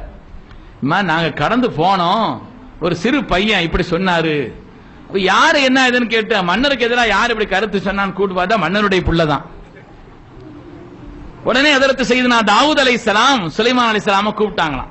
என் அருமை மகனே, கைஃப குன்த தக்லி இன் குன்த காதியன், எப்பா நீ காதியா இருந்திருந்தா வேற மாதிரி தீர்ப்பு செய்திருப்பேன்னு சொன்னீங்க, எப்படி தீர்ப்பு செய்வ? கைஃப தக்லி இன் குன்த காதியன், நீ காதியாக அந்த பொறுப்பாளனாக இருந்திருந்தால் நீ எப்படி தீர்ப்பு செய்வேன்னு கேட்டாங்களாம். சையதுனா சுலைமான் அலைஹிஸ்ஸலாம் அழகான பதிலை சொன்னார்கள். அல்லாஹ் அந்த பதிலை குர்ஆனிலே பாராட்டி சொல்கிறான். அது முக்கியம். ஃபஃஹம்னாஹா சுலைமான், சுலைமான் அலைஹிஸ்ஸலாமுக்கு நாம் சிறந்த விளக்கத்தை கொடுத்திருந்தோம் என்று அவர்கள் சொன்ன தீர்ப்பை அல்லாஹ் பாராட்டுகிறான். என்ன தீர்ப்பு செய்தாங்க? அவங்க சொன்னாங்களாம், இந்த அந்த ஆடு இருக்குது இல்லையா, அந்த ஆட்டுக்காரரை கூப்பிட்டு சொன்னாங்க, இந்த தோட்டத்தை அவரிடத்தில் கொடுக்க வேண்டும். அந்த தோட்டத்தை ஆட்டுக்காரர்கிட்ட கொடுக்கணும். அந்த தோட்டம் எவ்வளவு விளைச்சலை ஏற்படுத்தி இருந்ததோ அவர் முயற்சி செய்து அந்த அளவிற்கு விளைச்சலை அவர் உண்டாக்கணும். அந்த அளவுக்கு விளைச்சலை அந்த ஆட்டுக்காரர் உண்டாக்கிறான். அப்படி விளைச்சலை உண்டாக்கிய பிறகு அந்த தோட்டத்தை அப்படி விளைநிலமாக ஆக்கியதற்கு பின்னால், இப்பொழுது இருந்தது போல் ஆக்கியதற்கு பின்னால் அந்த தோட்டக்காரரிடத்தில் திரும்ப ஒப்படைச்சிடணும். அதுவரை அந்த ஆட்டை இவர் வச்சுக்கறணும். யார் வச்சுக்கறணும்? தோட்டக்காரர் வச்சுக்கறணும். இந்த தோட்டக்காரர் வைத்து அதனுடைய பலன்களை, அதனுடைய பாலை, அதனுடைய குட்டியை இவர் அனுபவித்துக் கொள்ளலாம். திருப்பி அவர் அந்த தோட்டத்தை அதுபோல விளைச்சலாக ஆக்கி தந்து விட்டால் ஆட்டை இவர் திரும்ப கொடுத்துடணும், அவர் தோட்டத்தை கொடுத்துடணும். இப்ப ஆட்டுக்காரர் ஆடும் கிடைச்சிருச்சு, தோட்டத்துக்காரருக்கு எப்படி விளைஞ்சிருந்தோ அந்த விளைச்சலும் கிடைச்சிருச்சு. இந்த இடைப்பட்ட காலகட்டத்தில் அந்த ஆட்டிலிருந்து உண்டான பலனையும் இவர் பெற்றுக்கொண்டார். அவர் ரெண்டு பேருக்குமே பிரச்சனை இல்லாம காரியம் அது சரியாயிடுச்சு. இப்படி ஒரு தீர்ப்பை நபியுல்லாஹி சுலைமான் இல்ல, அந்த நேரத்தில் நபி இல்லை. குர்ஆனுடைய விளக்க உரையிலே பெருமக்கள் சொல்கிறார்கள் 11 வயது. அப்ப அல்லாஹ் நமக்கு அதிலிருந்து என்ன பாடத்தை உணர்த்துகிறான்? இதே போல நிறைய தீர்ப்பு நடந்துச்சு. ஹதீஸ்ல கூட ஒரு தீர்ப்பு வருது. அக்கா தங்கச்சி 2 பேர், அதாவது 2 பொம்பளை பிள்ளைங்க, 2 பெண்கள் குழந்தையை பெற்றெடுத்திருந்தார்கள். அது ஒரு காட்டு பகுதி, ஓரப்பகுதி, ஹதீஸ்ல வரக்கூடிய செய்தி, காட்டினுடைய ஓரப்பகுதி. அதனால அந்த 2 பெற்றெடுத்த அந்த 2 குழந்தைகளில் ஒரு குழந்தையை ஓனாய் தூக்கிட்டு போயிடுச்சு. இப்போ அந்த ஒரு குழந்தைக்கு 2 பேரும் போட்டிடுறாங்க, இது என் குழந்தை தான் 2 பேரும் சண்டை போடுறாங்க. விஷயம் தாவூத் அலைஹிஸ்ஸலாம்ட்ட போயிடுச்சு. 2 பேருமே குழந்தை பெற்றிருக்கிறாங்க. இப்ப யார் குழந்தைன்னு எப்படி முடிவு பண்றது? தாவூத் அலைஹிஸ்ஸலாம் சில விதமான யுக்திகளை எல்லாம் பயன்படுத்தி பார்த்தாங்க. ஒண்ணு கதை நடக்கல. இப்படியா அப்படியான்னு கேள்வி எல்லாம் கேட்டு பார்த்தாங்க. கடைசியில தாவூத் அலைஹிஸ்ஸலாம் ஒரு தீர்ப்பு செய்தாங்க. இருக்கிறதுல வயசுல மூத்த ஒரு பெண்ணுக்கு அந்த குழந்தையை கொடுத்துட்டாங்க. இது சின்ன வயசு பிள்ளை, இன்னைக்கு இல்ல நாளைக்காவது பிள்ளை பத்துக்கறலான்னு அவங்கள்ட்ட கொடுத்துட்டாங்க. அவங்க சில ஆய்வு செய்து முடிவு செய்து அவர்களுக்கு தெரிந்த சில விதமான அடையாளங்களை வைத்து வயதிலே மூத்த அந்த பெண்ணிடத்தில் அந்த குழந்தையை ஒப்படைச்சிட்டாங்க. சின்ன வயசு பிள்ளை தானே, இந்த 2வது குழந்தை பெத்துக்கிறதுக்கான வாய்ப்பு இருக்குது அப்படிங்கிறது ஒரு காரணமாக இருக்கலாம், அப்படி கொடுத்துட்டாங்க. இதே மாதிரி தீர்ப்பை கேட்டுட்டு அந்த 2 பெண்கள்ல ஒரு பெண் சந்தோஷமா இருக்கிறா, இன்னொரு பெண் அழுதுட்டு வர்றா. சுலைமான் அலைஹிஸ்ஸலாம் எதிர்த்து சந்திக்கிறாங்க. என்ன பிரச்சனைன்னு கேட்டாங்க. இந்த மாதிரி என் குழந்தையை கொடுத்துட்டேன் அப்படி அப்படின்னு சொல்லிக்கிட்டு இருக்கிறாங்க. 2 பேரும் தன் குழந்தை இருந்தாலும் வாதிக்கிறாங்க. சுலைமான் அலைஹிஸ்ஸலாம் சொன்னாங்களா, நான் காதியா இருந்திருந்தால் இப்படி தீர்ப்பு செய்திருக்க மாட்டேன்னு சொன்னாங்களா. நான் தீர்ப்பு சொல்ற ஆளா இருந்தா இப்படி தீர்ப்பு செய்திருக்க மாட்டேன், வேற மாதிரி தீர்ப்பு சொல்லியிருப்பேன் நாங்களாம். இந்த பிரச்சனை அவங்கள்ட்ட ரெண்டாவது போகுது. போன உடனே தாவூத் அலைஹிஸ்ஸலாம் கூப்பிட்டு, என்னப்பா நீ இப்படி சொல்ற, என்ன தீர்ப்பு செய்திருப்பேன்? நான் செய்யற காரியத்துக்கு ஒன்னும் சொல்லக்கூடாது, பேசாம இருக்கணும். அப்படின்னா நீ சம்மதிச்சா அந்த தீர்ப்பை சொல்றேன்னா சரி ரைட். ஒரு கத்தி எடுத்துட்டு வாங்க, கத்தி எடுத்துட்டு வாங்க, குழந்தைய நடுவில் கொண்டு வைங்க. கேட்டாங்க யாரு குழந்தை? 2 பேரும் என் குழந்தை தாங்கிறாங்க. 2 பேரும் ஒத்து வர்ற மாதிரி தெரியல. அப்ப அதனால இந்த குழந்தைய 2 அறுத்து ஆளுக்கு ஒண்ணு கையில கொடுத்துருவோம்னு சொன்னாங்க. ஒரு துண்டு இன்னொரு துண்டு, 2 அறுத்து ஆளுக்கு ஒரு துண்டை கொடுத்துருவோம். இப்படி சொன்ன உடனே வயதிலே சின்ன அந்த பெண் துடித்து போன, தயவு செய்து அந்த குழந்தை என்கிட்ட வேண்டாம், நீங்க அந்த அம்மாட்டை கொடுத்துருங்க அப்படின்னு சொன்னான். இந்த நிலைகளை விளங்கிய சுலைமான் அலைஹிஸ்ஸலாம் அவர்கள் புரிந்து கொண்டார்கள், இது அந்த பிள்ளைக்கு சொந்தமான, அந்த தாய்க்கு சொந்தமான குழந்தை. உடனே அதற்கு பிறகு சில காரியங்களை சுலைமான் அலைஹிஸ்ஸலாம் சொன்ன நேரத்தில் வயதிலே மூத்த அந்த பெண் சுலைமான் அலைஹிஸ்ஸலாம் இடத்தில் மன்னிப்பு கேட்டு விட்டால், குழந்தையினுடைய ஆசைக்காக நான் அப்படி கேட்டேனே தவிர உண்மையிலே அது என்னுடைய குழந்தை அல்ல என்று இந்த தீர்ப்பு கேட்டு சுலைமான் அலைஹிஸ்ஸலாம் இடத்தில் சொல்லி அந்த பிள்ளையை சிறுவயது பெண்ணிடத்தில் ஒப்படைத்ததாக வரலாறு. இதே மாதிரி குர்ஆனிலும் ஹதீஸிலும் சில வரலாறுகள் நமக்கு ஏன் சொல்லப்பட்டிருக்கிறது என்று சொன்னால், வயதிலே மூத்தவர்கள், தகப்பனார், ஒரு நபி, சாஹிபுல் கிதாப், வேதத்தை உடையவர்கள், இவ்வளவு பெற்றிருந்தவர்களுக்கு மாற்றமான ஒரு கருத்தை பிள்ளை சொல்கிறார். அந்த பிள்ளைகள் சில நேரங்களில் சிறந்த கருத்துக்களை சொல்வார்கள். அவர்களை ஊக்கப்படுத்த வேண்டும், அவர்களை வளர்க்க வேண்டும், அவருடைய அறிவை மெச்ச வேண்டும், அதை பாராட்ட வேண்டும் என்பதைத்தான் குர்ஆன் நமக்கு போதித்து காட்டுகிறது. அருமையான பெருமக்களே, எனவே பிள்ளைகளை வளர்க்கக்கூடிய விஷயத்தில் நாம் அவர்களுக்கு ஊக்கம் கொடுக்கக்கூடிய நிலையில் ஆகியிருக்க வேண்டும் என்பதையும் இந்த அருள்மறை நமக்கு தெளிவாக உணர்த்தி காண்பிக்கிறது. கண்ணியமிக்க பெருமக்களே, எனவே பிள்ளைகளுடைய விஷயத்தில் ஒரு தனி கவனம் நாம எடுக்கணும். அவர்கள் அமானிதங்கள், அவர்கள் ஒரு அமானிதங்கள், அல்லாஹ்வினால் நமக்கு தரப்பட்ட அமானிதங்கள். அவர்களுக்கு உண்டான கடமையை பேணுதலாக நிறைவேற்றுவதிலே தனி கவனமும் ஈடுபாடும் நாம் செய்ய வேண்டும் என்பதை குர்ஆன் ஷரீஃப் நமக்கு சொல்லி காண்பிக்கிறது. ஹபீப் உஸ்தாத் ஒரு சிடி பேசியிருக்கிறாங்க. அதுல ஆரம்பத்திலிருந்து கடைசி வரை சொல்ல வேண்டிய விஷயத்தில் அவங்க சொல்லிட்ட மாதிரி தெரியுது. அதனால இது விஷயத்தில் நீங்க ஏதாவது கேட்கணும்னா அந்த சிடியை நீங்க போட்டு பாத்துக்கோங்க. குழந்தைகள் விஷயத்துல வளர்க்கிறது எப்படி இருக்கணுங்கிறது சம்பந்தமா. அருமையான பெருமக்களே, முதலாவது குழந்தைகள் பிறக்கிறதுக்கு முன்னாலேயே தாய் வயிற்றில் இருக்கும் பொழுதே அந்த குழந்தைகள் விஷயத்தில் பெற்றோர்கள் ரொம்ப பேணுதலா இருக்கணும்.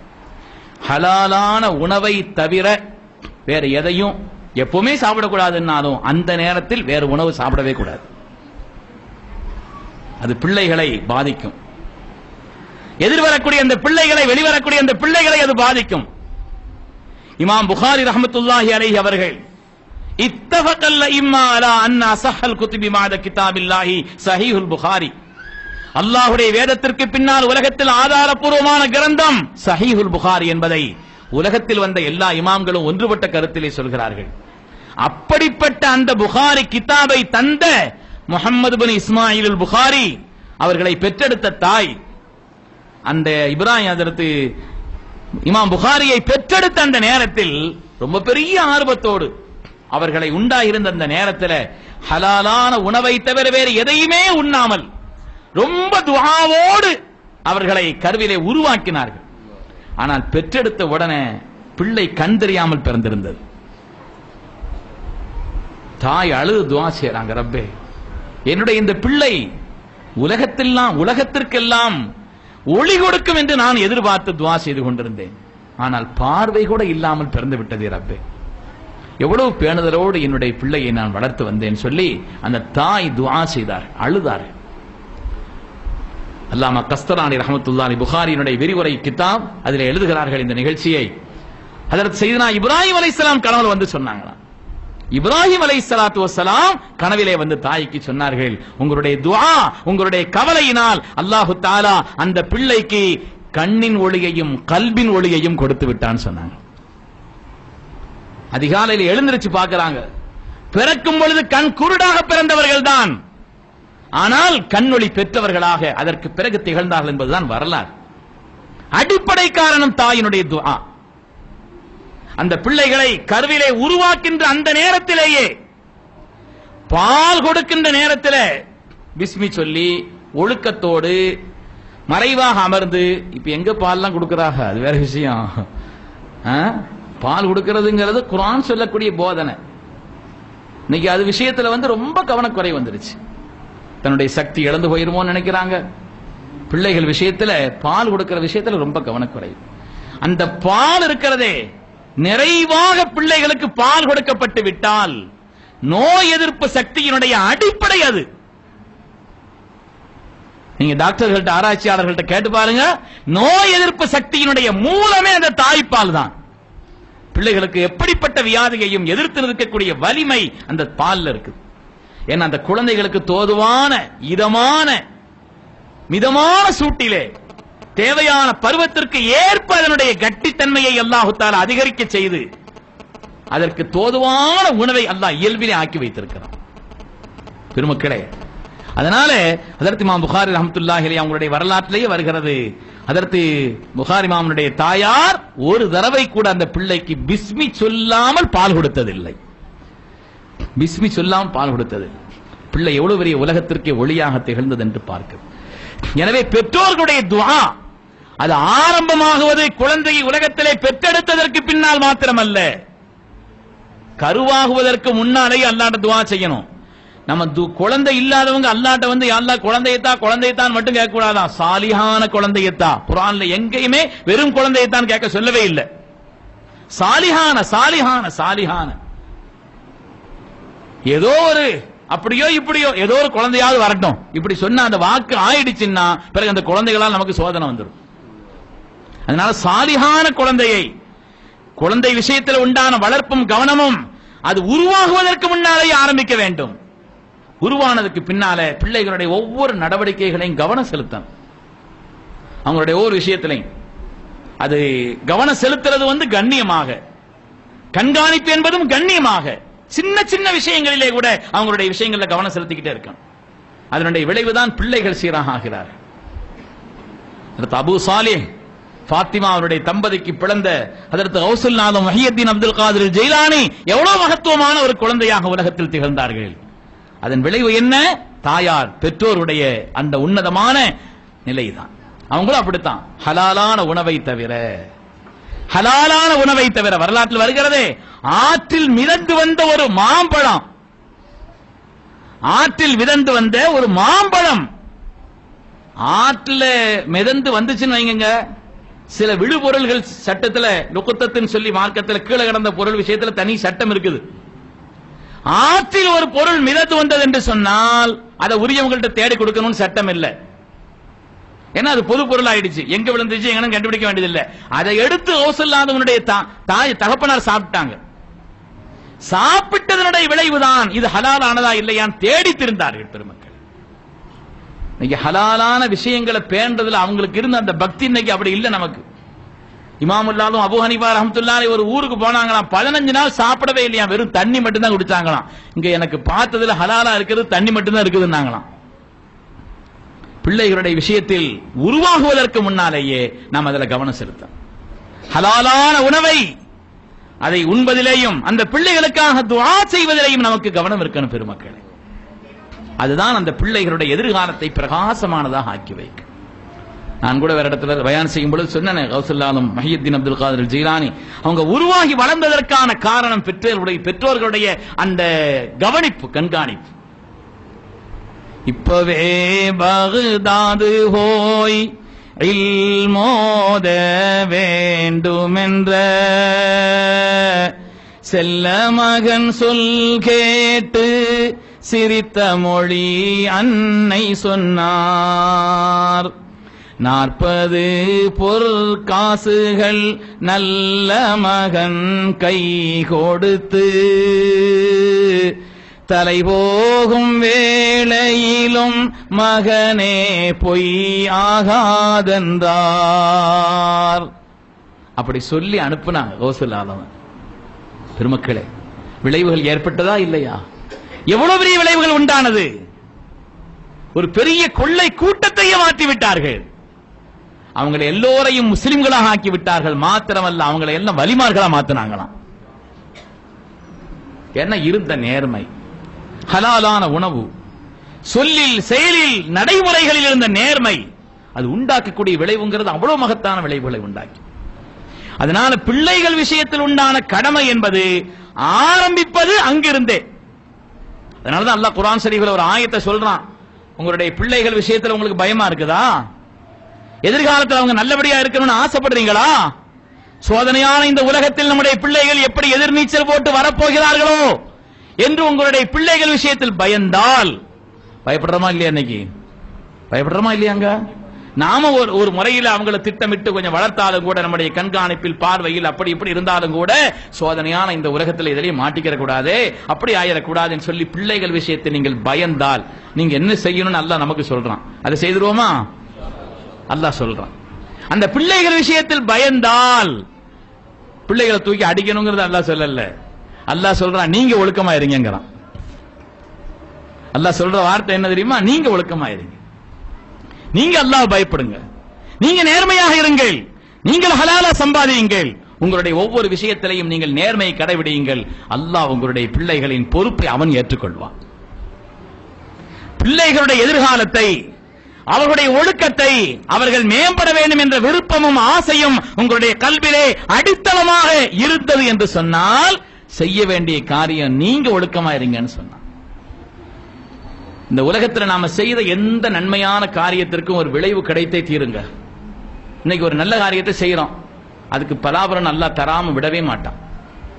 இன்னைக்கு ஒரு கெட்ட காரியத்தை செய்யறோம், அதுக்கு பலன் அல்லாஹ் தராம விடவே மாட்டான். நாம நினைக்கிறோம் எத்தனையோ பேர் அவன் என்னென்ன அநியாயம் பண்றான், ஹஸரத் நல்லபடியா தானே இருக்கிறான், உஸ்தாத் என்னென்ன அநியாயம் பண்றான் அவன், ஆனா நல்லபடியா இருக்கான். நான் அல்லாஹ் அல்லாஹ் அல்லான்னு சொல்லிட்டு தான் இருக்கிறேன், நான் எவ்வளவோ தொழுகிறேன், எவ்வளவு ருக்கு செய்யறேன், சுஜூத் செய்யறேன், எவ்வளவு துஆக்களை செய்யறேன், எனக்கு தானே சோதனை வருது.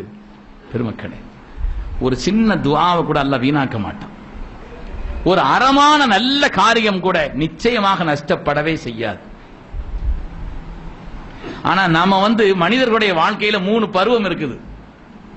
3 பருவம் இருக்குதுங்க. அதாவது முதல் பருவம் எப்படின்னு சொன்னா, உழைப்பு கடுமையா இருக்கணும், சிரமங்கள் கடுமையா இருக்கும், பலன்கள் கம்மியா இருக்கும். இன்னைக்கு வாழ்க்கையில யார் ரொம்ப உயர்ந்திருக்கிறாங்களோ, பொருளாதாரத்திலேயோ மற்ற உயர்நிலைகள்லயோ யார் உயர்ந்திருக்கிறாங்களோ, அவங்க சின்ன வயசுல என்ன கஷ்டப்பட்டாங்கன்னு கேட்டுப்பாரு. கஷ்டப்பட்டு தானே இருக்கிறாங்க. உஸ்தாத் நாங்க 20 வெள்ளி 20 ரியாலுக்கு 20 வெள்ளிக்காக நாங்க அவ்வளவு கஷ்டப்பட்டோம், ஆரம்ப காலத்துல நாங்க அப்படி சிரமப்பட்டோம், இப்படி சிரமப்பட்டோம், அங்க வந்த நேரத்துல நான் அப்படி செய்தேன், அந்த வேலையை பார்த்தேன், 12 மணி நேரம் வேலை பார்த்தேன், 14 மணி நேரம் வேலை பார்த்தேன்னு சொல்றவங்க எவ்வளவு பேர் இருக்கிறாங்க. ஒரு முதல் கட்டம் எப்படி சொன்னா, வாழ்க்கை அல்லாஹ் எப்படி அமைச்சிருக்கிறான், அந்த கட்டத்தில் அதிகமாக சிரமப்பட வேண்டும், பலன்கள் கம்மியா இருக்கும். அதுக்கு அடுத்த 2வது கட்டம் என்னன்னு சொன்னா, சிரமமும் பலனும் கரெக்டா இருக்கும். 3வது கட்டம் இருக்கும், சிரமப்பட வேண்டியதில்லை, பலன்கள் வந்துகிட்டே இருக்கும், கையெழுத்து மட்டும்தான் போடணும். ஆனா அந்த 3வது கட்டம் எப்ப வரும்னு சொன்னா, இந்த 2 கட்டத்தையும் தாண்டினா தான். இப்ப நம்ம பிள்ளைகளுக்கு என்னன்னா, அந்த 3வது கட்டம் முதல்ல வந்துடும் நினைக்கிறாங்க. இந்த 2 கட்டத்தையும் கடக்காம 3வது கட்டம் இப்பவே வந்துடும், கையெழுத்து போட்டு போட்டுக்கிட்டே இருக்கணும், என்ன செய்யணும், வந்துகிட்டே இருக்கணும். இந்த கட்டங்களை கடக்க கூடாது என்று எண்ணுகிறார்கள். பெருமக்களை அல்லாஹ் அப்படி விதியை வைக்கல. நாம செய்யற எந்த ஒரு சிரமம், எந்த ஒரு கஷ்டம், எந்த ஒரு முயற்சி, எந்த ஒரு துஆ, எந்த ஒரு வார்த்தை, ஒரு சுப்ஹானல்லாஹ் சொன்னீங்க, ஒரு சுப்ஹானல்லாஹ், அல்லாஹ் அதனுடைய பலனை நிச்சயமாக தராமல் விடவே மாட்டான். வாழ்க்கையில் ஒருவன் அநியாயம் செய்து வாழ்ந்து கொண்டே இருக்கிறான், நம் கண் முன்னால் பார்க்கிறோம், அவனை பார்த்தா அநியாயம் செய்யறான், ஆனா நல்லபடியா இருக்கிற மாதிரி தெரியுது, நிச்சயமாக நாம் ஏமாந்து போவோம். பெருமக்கள் அதை நினைத்தான் செய்கின்ற எந்த காரியமானாலும் சரி, அதனுடைய பலனை அல்லாஹ் திரும்ப கொடுத்துருவான். அல்லாஹு தஆலா நிச்சயமாக திரும்ப கொடுத்தே தீருவான். திரும்ப கொடுப்பதுல நடைமுறையில வித்தியாசம் இருக்குது. சில பேருக்கு அல்லாஹ் உடனே கொடுத்துருவான், சில பேருக்கு அல்லாஹ் கொஞ்சம் தாமதிச்சு கொடுப்பான், சில பேருக்கு மரண நேரத்தில் கொடுப்பான், சிலருக்கு மரணத்திற்கு பின்னால் பிள்ளைகளுக்கு ஆக்கி விடுவான். அல்லாஹ் பாதுகாக்க வேண்டும். அதனால நாம செய்யற ஒரு காரியம், وَمَنْ يَعْمَلْ فَمَنْ يَعْمَلْ مِثْقَالَ ذَرَّةٍ شَرًّا يَرَهُ. ஒரு சின்ன ஷர்ரா இருந்தாலும் சரி, அதனுடைய பலனை இந்த உலகத்தில் இந்த உம்மத் காணாமல் அது நிச்சயமாக இருக்காது.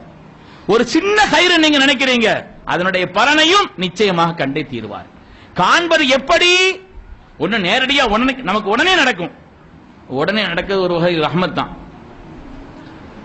சில நேரங்களில் அதனுடைய விளைவு எப்படி நடக்கும் சொன்னா, கொஞ்சம் காலகட்டம் நாம் அதெல்லாம் மறந்திருப்போம், அப்ப அல்லாஹ் பிடிப்பான். சனஸ்தத்ரிஜுஹும் மின் ஹைஸு லா யஅலமூன், அவர்கள் அறியாத விதத்தில் நாம் சுண்டி இருப்போம். அவன் பாவம்னு அந்த நேரத்தில் சில ஆரம்ப நேரங்கள்லாம் மனசு உறுத்திக்கிட்டே இருக்கும். ஆகா பாவம், இது பாவம், இது பாவம், செய்யக்கூடாது. அதை செய்து செய்து செய்து செய்து பழக்கப்பட்டதுக்கு பின்னால ஆமா ஆமா இப்ப செய்யாம எப்ப செய்யறது, இப்ப ஜாலியா இருக்கணும், பின்னால அப்புறம் தௌபா செய்துக்கறலான்னு ஒரு துணிச்சல் வரும்.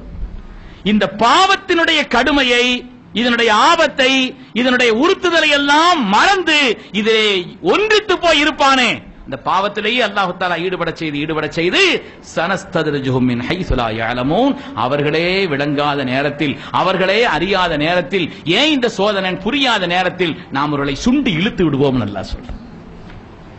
அதனால வாழ்க்கையில செய்த எந்த நன்மையான காரியமா இருந்தாலும் சரி, எந்த தீமையான காரியமாக இருந்தாலும் சரி, அதனுடைய பலாபலன் நம்முடைய வாழ்க்கையில் வந்தே தீரும். பெருமக்களே, நாம் அல்லாஹ்ட்ட தௌபா செய்துகிட்டே இருக்கணும்.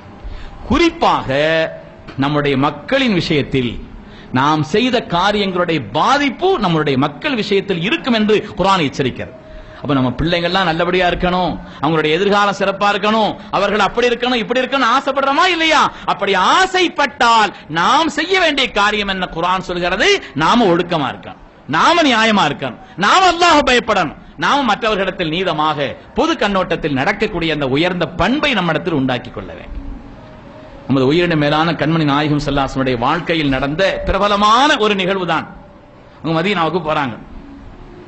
ஸல்லல்லாஹு அலைஹி வஸல்லம் மதீனாவுக்கு போறாங்க. மதீனாவுக்கு போனா இன்ஷா அல்லாஹ் மதீனாவை பத்தி நாளைக்கு சொல்றோம் இல்லையா, அதுல சொல்லுவோம். நாளைக்கு தான் வியாழக்கிழமையா கவிதார் பள்ளியில மதீனாவுக்கு போறாங்க, வரவேற்கிறாங்க.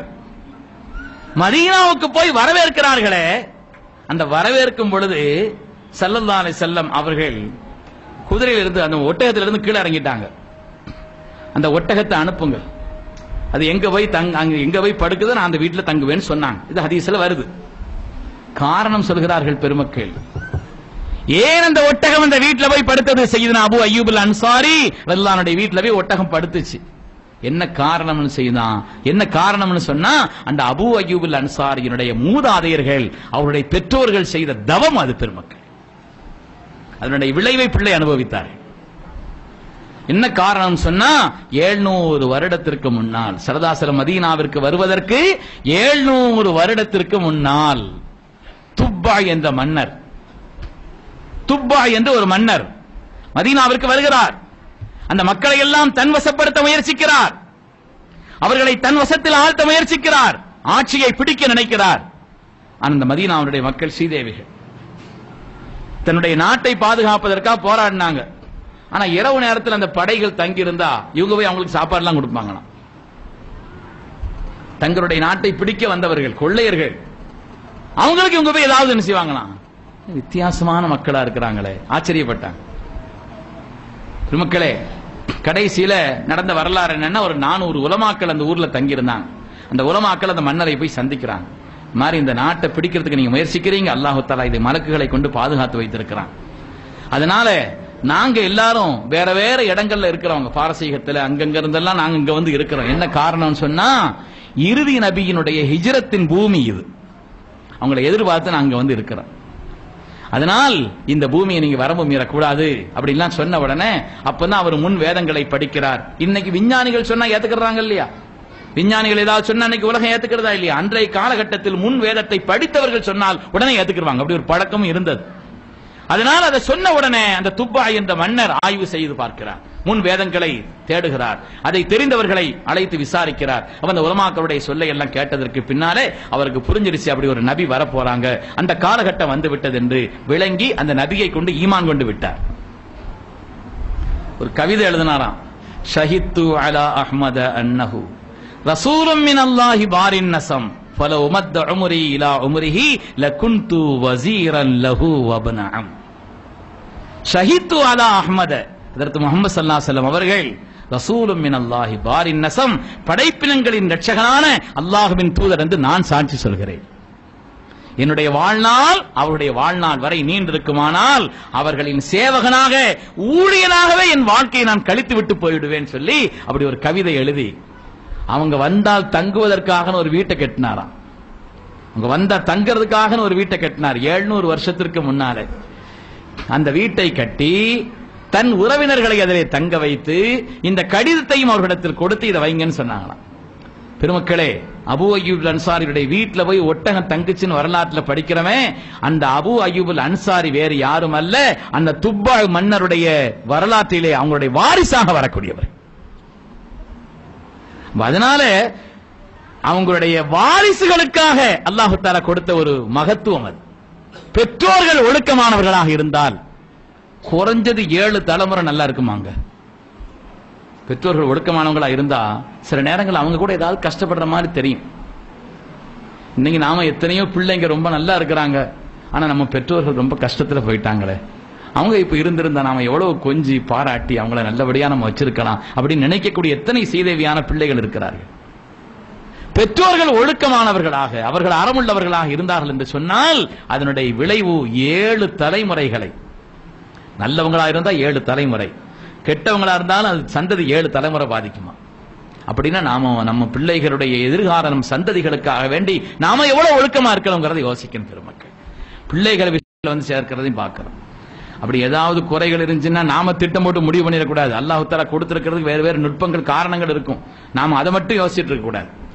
பெருமக்களை, நம்முடைய எதிர்கால மக்களுடைய சந்ததியினுடைய மேன்மைக்காக நாம ஆசைப்படுறோம்னா நாம ஒழுக்கமா இருக்க. அல்லாஹ் குர்ஆன் ஷரீஃபில ஹிதர் அலைஹிஸ்ஸலாம் சம்பந்தமா ஒரு வரலாறு சொல்றானே. மூசா அலைஹிஸ்ஸலாத்து வஸ்ஸலாம் அவங்கள ஹிதர் நபியை தேடி போக சொன்னா. ஒரு வரலாறு, நீண்ட வரலாறு, ஞானவான்களுக்கு அடிப்படையான செய்தி அது. அது ஒரு 3 வரலாறு நடந்துச்சு குர்ஆன் ஷரீஃபில. அல்லாஹ் தஆலா 3 வரலாறை அது தொடர்பாக சொன்னான். சொல்லும் பொழுது மூசா அலைஹிஸ்ஸலாத்து வஸ்ஸலாம் அவங்க புகாரில் ஹதீஸ் வருது, ஒரு நாள் மக்களுக்கு மத்தியில நின்று பயான் செய்துகிட்டு இருந்தாங்க. பயான் செய்துட்டு இருக்கும் பொழுது இருக்கிற ஒரு ஆள் எழுந்திருச்சு கேட்டார், இன்னைக்கு வாழும் உலகத்தில் மிகப்பெரிய அறிவாளி யாருன்னு கேட்டாங்க. மூசா அலைஹிஸ்ஸலாம் பார்த்தாங்க, அல்லாஹ் தஆலா நம்ம நபியா அனுப்பியிருக்கான், நம்மள நபியா அனுப்பியிருக்கிறான், அதே அல்லாஹ்விடத்துல பேசும் கலீமுல்லாவாக ஆக்கியிருக்கிறான். வேதங்கள் அவங்களுக்கு தான் முதல்ல வேதமே கொடுக்கப்பட்டுச்சு. உலகத்துல எல்லா வேதமும் அதுக்கு அவங்களுடைய மக்களுக்கு தான். முதல் வேதம் மூசா அலைஹிஸ்ஸலாமுக்கு தான். அதனால வேதத்தின் தொடக்கமான அந்த வேதம் நமக்கு தான் அருளப்பட்டிருக்கிறது. உலுல் அஸ்மான 5 நபிமார்கள் அவங்க ஒரு ஆளு. லட்சத்திற்கும் மேற்பட்ட நபிமார்கள் இருந்தாலும் 300 லட்சம் முர்சலீன்கள் இருந்தாலும் உலுல் அஸ்மான நபிமார்கள் 5 பேர். அவங்க வந்து அல்லாஹ் தஆலா குர்ஆன் ஷரீஃபில் பாராட்டி சொல்லக்கூடிய உலுல் அஸ்மான நபிமார்கள் 5 பேர். சையதுனா நூஹ் அலைஹிஸ்ஸலாம் சொல்லுங்க, அலைஹிஸ்ஸலாம். நூஹ் அலைஹிஸ்ஸலாம் 1வது ஆளு. 2வது அதர் சையதுனா இப்ராஹிம் அலைஹிஸ்ஸலாம் 2வது ஆள். 1வது அதர் சையதுனா நூஹ் நபி அலைஹிஸ்ஸலாம் அவர்கள். 2வது சையதுனா இப்ராஹிம் அலைஹிஸ்ஸலாம். 3வது மூசா அலைஹிஸ்ஸலாம். 4வது ஈசா அலைஹிஸ்ஸலாம். 5வது கண்மணி நாயகம் ஸல்லல்லாஹு அலைஹி வஸல்லம். இப்படி அந்த 5 பேர்ல அவங்க ஒரு ஆளு. அவங்க இதையெல்லாம் பார்த்தாங்க. இன்னைக்கு நாமளே கொஞ்சம் ஒரு மாதிரி செய்துட்டு இன்னைக்கு உள்ள அறிவாளிகள் யாருன்னா நமக்கே ஒரு எண்ணம் வரும், நம்மள மாதிரி வேற யார் இருக்க போறான்னு நினைப்பு வரும், குட்டம் வாங்கி மண்டையில. மூசா அலைஹிஸ்ஸலாத்து வஸ்ஸலாம் யதார்த்தத்தில் அதுதான் நிகழ்வு. அன்றைய காலகட்டத்தில் வாழ்ந்தவர்களில் சிறந்த அறிவாளி, அல்லாஹ்வினால் தேர்ந்தெடுக்கப்பட்ட நபி. அல்லாஹு அஅலமு ஹைஸு யஜஅலு ரிசாலத்தா, தன் நபித்துவத்தை ரிசாலத்தை யாருக்கு கொடுக்க வேண்டும் என்று அல்லாஹ் அறிந்தவன், அவன்தான் தேர்ந்தெடுக்கிறான். நபித்துவம் என்பது நம்முடைய முயற்சி செய்து பெறக்கூடிய கல்வி அல்ல. தபாரக்கல்லாஹு மா வஹியும் பிமுக்தஸபின், இமாம் பூசரி சொல்வாங்க, வஹி என்பது நாம் முயற்சி செய்து பெறக்கூடிய காரியம் அல்ல, அது அல்லாஹ்வினால் கொடுக்கப்படக்கூடிய சன்மானம் அது. அப்ப அதனால அல்லாஹ்வே நமக்கு சன்மானமா கொடுத்து தேர்ந்தெடுத்திருக்கிறான்னு சொன்னா வேற யார் இருக்க போறான்னு நினைச்சாங்க மூசா அலைஹிஸ்ஸலாம். நான் தான். அல்லாஹ்வுக்கு இந்த அனங்கிறது மட்டும் பிடிக்காது, அல்லாஹ்வுக்கு பிடிக்காது இந்த ஒண்ணுதான். ஆனா துன்யாவில் அதிகமா உபயோகிக்கிற வார்த்தை இந்த வார்த்தை தான். துன்யாவில் ஆய்வு செய்திருக்கிறாங்க, உலகத்திலேயே மனிதர்கள் அதிகமா உபயோகிக்கிறது எது? மை, நான், என்னுடைய. இத உலகத்தில் அதிகமா, உலகத்தில் நம்ம பேசுற வார்த்தையிலேயே அதிகமா பார்த்தா, கணக்கிட்டு பார்த்தா, நான், என்னுடைய, நான் அப்படி செய்து, நான் அப்படி செய்திருக்கும் பொழுது என்னுடைய அந்த நான் என்னுடையதான் துன்யாவில் அதிகமா இருக்கு. அது போனா தான் நமக்கு மேன்மை. ஒரு பெரிய அரசர் வந்து ஒரு ஞானவான்ட்ட ஒரு ஆள்கிட்ட போய் உபதேசம் கேட்க போனாராம, எனக்கு ஏதாவது உபதேசம் செய்யுங்கன்னு சொன்னார், எனக்கு ஏதாவது உபதேசம் பண்ணுங்க. அப்ப அந்த ஞானவான் சொன்னாரா, பெரிய ஞானி, நான் செத்த பிறகு வாழ்னாராம், நான் செத்த பிறகு வாழ்னாராம். அவருக்கு கோபம் வந்துருச்சு. ஒரு பெரிய மனுஷன் நினைச்சு ஏதாவது உபதேசம் பண்ணுங்கன்னு கேட்டா அவர் செத்த பிறகு வரணுமாம. கோபம் 2வது ஆச்சரியம், இவர் செத்த பிறகு எப்படி வந்து கேட்க முடியும்? முதல்ல கோபம், நம்மளை உதாசீனப்படுத்துறாரு. நாம நம்முடைய தரத்தை எல்லாம் விட்டு இறங்கி விட்டு வந்து கேட்க வந்தா செத்த பிறகு வாங்குறார், நான் செத்த பிறகு வாங்குறார். முதல்ல உதாசீனப்படுத்துறார், ரெண்டாவது நான் செத்த பிறகு எப்படி வர முடியும்?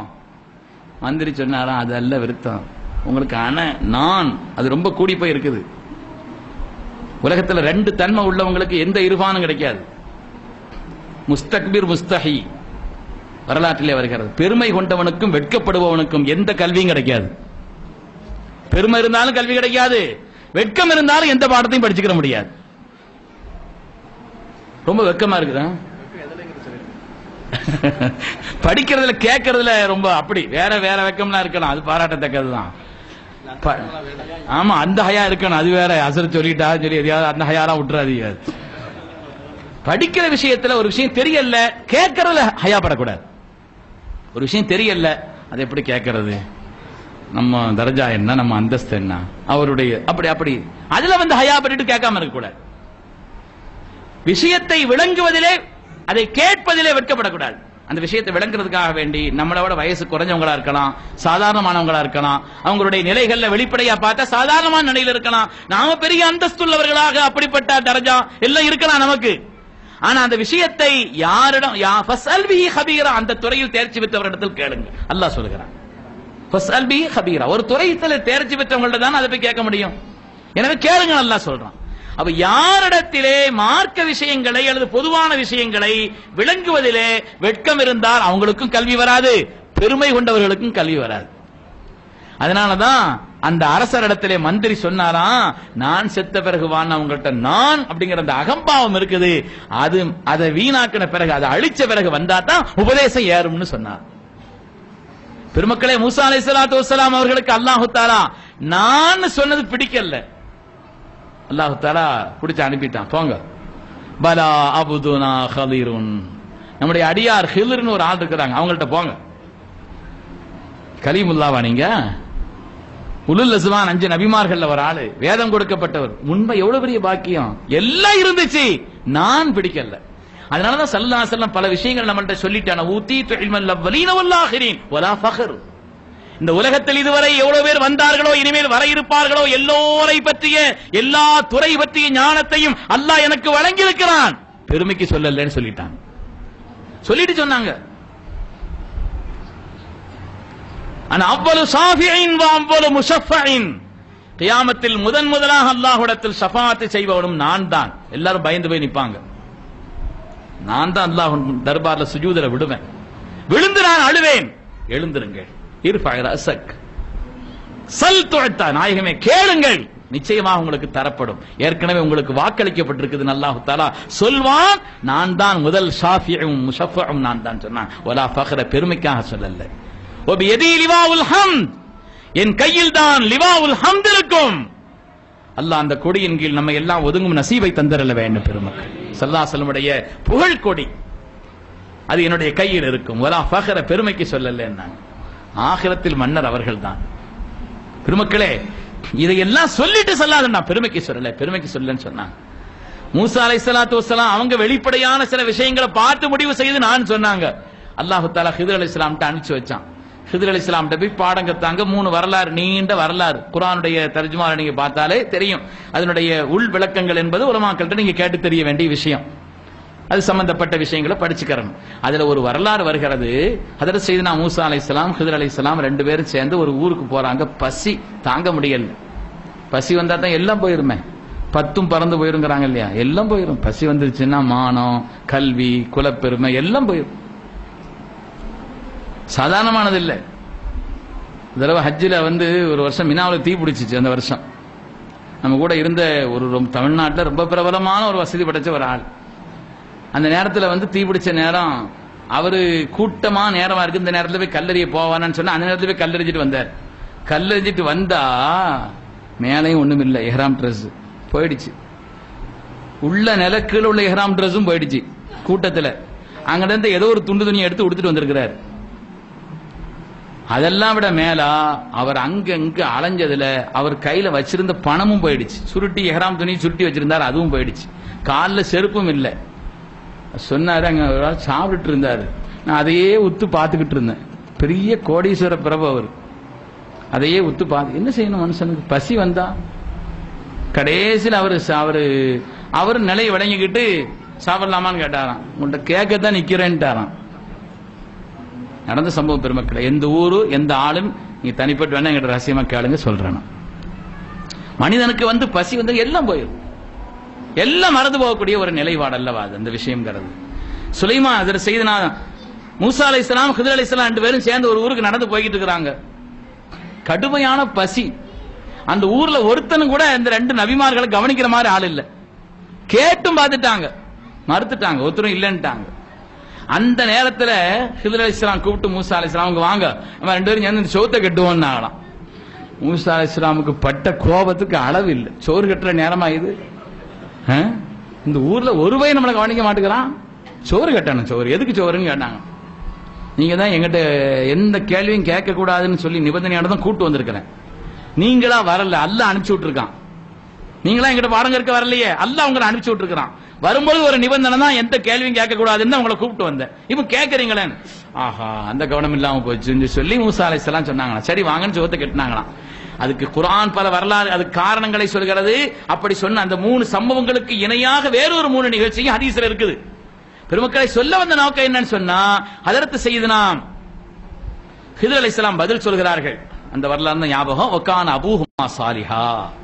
ஏன் சொன்னா அந்த 2 பேருடைய பெற்றோர்கள் நல்லபடியாக இருந்தார்கள். எனவே இந்த சொத்து பிள்ளைகளுக்கு போய் பாதுகாப்பா சேரணும் அல்லாஹ் தஆலா முடிவு பண்ணி 2 நபிமார்களை கொண்டு கட்ட வைத்தான். இன்னைக்கு பேங்க்ல இதுல வைக்கிறாங்க பணத்தை. அப்பமெல்லாம் புதையல் தான். இப்ப நாட்டுல எங்கேயும் புதையலே கிடையாது. முந்திலாம் பார்த்தா அங்க ஒரு புதையல் கிடைச்சிச்சு, இங்க ஒரு புதையல் கிடைச்சிச்சுன்னு கேள்விப்படுவோம். இப்ப எங்கேயும் கிடைக்கிறது வச்சாதான புதையல் எடுக்கா. அந்த காலத்துல எல்லாம் என்ன செஞ்சாங்கன்னா அங்க சேகரிக்க எல்லாம் புதையல் தோண்டி வைப்பாங்க. அந்த புதையல் வெளிவந்து விடக்கூடாது என்பதற்காக அல்லாஹ் தஆலா ஒரு சுவரை கட்ட செய்தான் 2 பேரும் நபிமார்களை கொண்டு. அல்லாஹ் காரணம் சொல்கிறான், வகான அபூஹுமா சாலிஹா. காரணம் என்னன்னு சொன்னா, யாருக்கு போய் அந்த சொத்து சேர வேண்டுமோ அந்த பிள்ளையினுடைய பெற்றோர்கள் சாலிஹீன்களாக இருந்தார்கள். அவன் பெற்றோர்கள் சாலிஹானவர்களாக இருந்தால், அவர்கள் நல்லவர்களாக இருந்தால் அதனுடைய விளைவை பிள்ளைகள் அனுபவித்துக் கொண்டிருப்பார்கள் என்பதை குர்ஆன் சொல்கிறது. சரி, பிள்ளைகள் பிறந்துருச்சு, அவங்களுக்கு என்னென்ன கடமை செய்யணும்? நிறைய கடமைகள் இருக்கு. பிள்ளைகளுக்கு என்ன செய்யணும்? குறிப்பா பிள்ளைகள் சிறு பிள்ளைகளா இருக்கும் பொழுது அவங்களுக்கு துஆ செய்ய மறந்துகிட்டே இருக்க கூடாது. ரப்பனா ஹபலனா மின் அஸ்வாஜினா வ ذُرِّيَّاتِنَا قُرَّةَ أَعْيُنٍ وَاجْعَلْنَا لِلْمُتَّقِينَ إِمَامًا. பெற்றோர்களுக்கு குர்ஆன் சொல்லி தரக்கூடிய துஆ, பெற்றோர்களுக்கு அவங்க சொல்லி தர்ற துஆ, யா அல்லாஹ் எங்களுடைய ஜோடியர்களை எங்களுடைய பிள்ளைகளை எங்களுக்கு கண்குளிர்ச்சி ஆக்கு ரஹ்மானே. وَجَعَلْنَا لِلْمُتَّقِينَ إِمَامًا. முத்தகீன்களுக்கு எங்களை தலைவராக ஆக்கு. அப்படின்னா என்ன அர்த்தம்? அவர்களை போல முத்தகீன்களாக ஆக்கு, அவர்களுக்கு தலைவராக எங்களை ஆக்கு. பிள்ளைகளை போல நீ முத்தகீன்களாக இறைச்சமுள்ளவர்களாக ஆக்கு, எங்களை அவர்களுக்கு தலைவராக ஆக்குன்னு சொல்லி அற்புதமான ஒரு துஆவை அல்லாஹ் தஆலா குர்ஆன் ஷரீஃபிலே ரஹ்மானுடைய அடியார்கள் அவங்கள்ட்ட இருக்க வேண்டிய குண ஒழுக்கம் என்று சொல்லி வரும் பொழுது அதில் இப்படி ஒரு துஆவை செய்ய வேண்டும் என்று சொல்கிறார். பிள்ளைகளை சீராக்குவதிலே முக்கியமான இடம் பெறுவது துஆ. முக்கியமான இடம் பெறுவது துஆ. யா அல்லாஹ் என் பிள்ளைகளை வளர்க்க வேண்டிய முறையில் எனக்கு வளர்க்க தெரியல ரஹ்மான். எனக்கு தெரிந்த சில விஷயங்கள் நான் சொன்னேன். பிள்ளைகளை ஒழுக்கம் உள்ளவர்களாக, பண்புள்ளவர்களாக, எதிர்காலத்தில் சிறப்பானவர்களாக ரஹ்மானை நீ ஆக்கணும்னு சொல்லி அந்த பிள்ளைகளுக்காக பெற்றோர்கள் துஆ செய்யும். பெற்றோர்கள் பிள்ளைகளுக்கு செய்யக்கூடிய துஆங்கிறது இருக்குதே, அல்லாஹ்வுடைய தர்பாரில் தடையில்லாத துஆன்னு வருது, அங்கீகரிக்கப்படக்கூடிய துஆக்கள் என்று வருகிறது. அதனால பெற்றோர்களை பொறுத்தவரையில் பிள்ளைகளுக்கு செய்ய வேண்டிய கடமைகளில் ஆகப்பெரிய கடமை துஆ.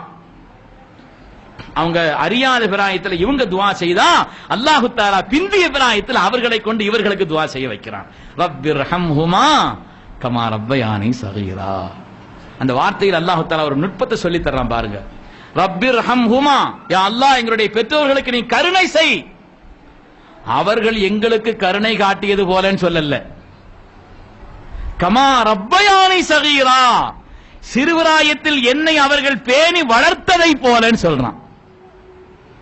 சிறுபிராயத்தில் பேணி வளர்த்திருந்தால் இன்னைக்கு அவர்களையும் நீ வளர்ப்பாயாக அப்படி கேட்க வேண்டியதில்லை. இன்னைக்கு என்னுடைய பெற்றோர்களுக்கு தேவை ரஹ்மத், எனக்கு சிறுபிராயத்தில் தேவையானது தர்பியத், எப்படி வளர்க்க வேண்டும் என்ற அந்த பயிற்சி, அதை அவர்கள் ஒழுங்காக செய்த காரணத்தினாலே இன்று அவர்களுக்கு தேவை ரஹ்மத். அந்த தர்பியத் இருந்தாதான் இந்த ரஹ்மத்தும் வருமா. பிள்ளைகளுக்கு நாம தர்பியத்தை கொடுத்திருந்தாதான் இந்த ரஹ்மத்துங்கிறது நமக்கு சொந்தமாகும். அதனால பின்னால் பிள்ளைகள் துஆ செய்வார்கள். அந்த துஆ கபூலாகும்னு சொன்னா அது நிறைவான துஆவாக அமைய வேண்டும் என்று சொன்னால் நாம் சிறுபிராயத்தில் அந்த பிள்ளைகளை பேணி வளர்த்திருக்க வேண்டும் என்று சொல்கிறார். வளர்க்கிறதுல என்ன காரியம் செய்யணும் ஏராளமா இருக்குது. 7வது நாள் பிள்ளைகளுக்கு என்ன செய்யணும்? அக்கீகா கொடுக்கணும், பேர் வைக்கணும், தலைமுடி இறக்கி அந்த தலைமுடியை குறைஞ்சபட்சம் வெள்ளியாவது அதுக்கு சதக்காவா கொடுக்கணும். அது பெரிய திருவிழா நடத்துறோம். அதுக்கு பேரால பிள்ளைகளுக்கு பேர் வைக்கிறதுங்கிற பேர்ல ஒரு பெரிய விழாவை நடத்துறோம். அதை காரணமா வச்சு ஏதாவது விருந்து சதக்காவுடைய நியத்துல கொடுக்கிறது தப்பில்லை. ஆனால் சிறுபிராயத்துல அவங்களுக்கு நல்ல பேராக தேர்ந்தெடுத்து வைக்கணும். இது அடிக்கடி எல்லா உலமாக்களும் சொல்ற விஷயம், பல இடங்கள்ல நம்ம கேள்விப்படுற விஷயம். பிள்ளைகள் விஷயத்துல பேர் வைக்கிறது ரொம்ப கவனமா இருக்கு. ஏன்னா பேருங்கிறது பிள்ளைகளை பாதிக்கும். நிரந்தரமாக அவருடைய வாழ்க்கையிலே மாற்றத்தை உண்டாக்குவதற்கு இது அடிப்படையானது. இது அடிப்படையானது. பிள்ளைகளுடைய பெயருங்கிறது வாழ்க்கையில உங்களுடைய வாழ்க்கையில நல்ல மாற்றத்தை உங்களுடைய தலைவிதியை நிர்ணயிக்கும்னு சொல்றாங்க பேர். அதனாலதான் ஸல்லல்லாஹு அலைஹி வஸல்லம் சில பேரை மாத்தினாங்க. நாங்க அன்னைக்கு உஸ்தாது நாங்கெல்லாம் சேர்ந்து நாங்க ஒரு ஆளுக்கு பேர் வச்சோம். என்ன உஸ்தாது வயசு எத்தனை இருக்கும் அவருக்கு? 47 வயசுங்க. 47 வயசு. நாங்க எல்லாரும் சேர்ந்து அன்னைக்கு ஒரு ஆளுக்கு பேர் வச்சோம். பேரை மாத்தி வச்சோம். பேர் இருந்துச்சு. அந்த பேரை என்ன செய்தான்? தேனை தொட்டு வாயில கீழே வச்சா கடிச்சிடக்கூடாத கைன்னு சொல்லிட்டு உஸ்தாத் சொன்னா தேனை ஊத்தி விடுங்கண்ணா. 47 வயசுல பேரை மாத்தணும். பேர் சரியா இல்லைன்னா மாத்தணும். ஏன்னா அந்த பேருங்கிறது வாழ்க்கையில் என்ன செய்யும்? விளைவுகளை உண்டாக்கும். இன்னைக்கு நாம சரி பண்ணி பார்க்க நம்ம பேர்கள்லாம் சரியா இருக்குதா ஒரு டெஸ்ட் பண்ணணும். அது விஷயத்துல மறுபரிசீலனை செய்யணும் தவறா இருந்தா. பெருமக்களே, பேருங்கிறது என்ன? ஒரு ஒரு ஆள் ஸல்லல்லாஹு வர்றாங்க, சின்ன வயசு பையன் ஒரு ஆளு. ஸல்லல்லாஹு பேர் என்னன்னு கேட்டாங்க. ஹசன் சொன்னார். ஹசன் வாரம், துக்கம், கவலைன்னு அர்த்தம். ஸல்லல்லாஹு நாங்கள பல்லன்த சாஹுலுன். ஹசன் வைக்க வேணாம். ஹசன் இசட் வச்சு சொல்லணும். ஹசன் நல்ல பேரு, எஸ் வச்சு சொன்னா நல்ல பேரு. இசட் வச்சு சொல்றாங்க ஹசன், அது பாரம், துக்கம், கவலைன்னு அர்த்தம். ஸல்லல்லாஹு நாங்கள பல்லன்த சாஹுலுன், நீங்க பாரம் அல்ல, துக்கம் அல்ல, கடுமையானவர் அல்ல, பல் சஹலுன். சஹலுன் பேர் வைங்க, இலகுவானவர், மிருதுவானவர், அப்படி பேரை மாத்துங்கன்னாங்களாம். மா நபி முகையிரின் சம்மானிஹி அபி, என் தகப்பனார் வச்ச பேரை மாத்த விரும்பலன்ட்டார். அவங்களுடைய தலைமுறையிலே வந்த சய்யிதுனா இப்னுல் முஸய்யிப் ரலியல்லாஹு அன்ஹு சொல்கிறார்கள், ஃபமா ஜாலத்தில் ஹஸூனத்து பஅத், அதற்கு பின்னால் எங்களுடைய குடும்பத்தில் எங்களுடைய வாழ்க்கையில் அந்த துக்கம், பாரம், கவலை நீங்கவே இல்லைன்னு சொன்னாங்களாம். ஹதீஸ்ல வருது. அதனால பேருக்கும் வாழ்க்கைக்கும் கூட ரொம்ப தொடர்பு இருக்குது. பெற்றோர்கள் அது விஷயத்துல ஏதாவது ஒரு பேர் அங்கன கேள்விப்படுறது இங்கன கேள்விப்படுறது மட்டும் வச்சுட்டு போயிடக்கூடாது. அதுல பிரச்சனை இல்லாதது என்னன்னு சொன்னா சாலிஹீன்கள் பேரை வச்சுட்டு போயிடுறது. சாலிஹீன்கள் பேர், நல்லோர்கள் பேர். ஸல்லல்லாஹு திருநாமம் முஹம்மதுன்னு பேர் வைங்க. இன்னைக்கு ஒரு ஆளுக்கு பேர் வைக்கிறதா இருந்தா 10 பேர் வைக்கிறது, சேர்த்து கூப்பிடுறது ஒரு பேரு இதான வைக்கிறான். ஒரு பேர் என்னன்னு கேட்டா அப்படியே ஒரு 10 பேர் சேர்த்து இருக்கும். குறைஞ்சது 3 பேராவது இருக்கும். கூப்பிடுறது ஒரு பேர், அதை கூப்பிடுறத பாதியாக்கி கூப்பிடுறது. அதுலயும் பாதி தான் வருது கூப்பிடுறதும் கூட, அதுலயும் மருவி போயிடுது பார்க்க. அதனால பிள்ளைகளுக்கு பெயர் வைக்கிறதுங்கிறது சாலிஹான நல்லோர்களுடைய பெயரை பெருமக்களை தேர்ந்தெடுத்து நாம் வைக்கிறதுங்கிறது இருக்குது. அந்த எதிர்காலத்தில் அந்த பிள்ளைகளை சீராக்குவதற்கு நாம செய்ய வேண்டிய கடமைகளில் ஒன்று என்று பெருமக்கள் சொல்கிறார்.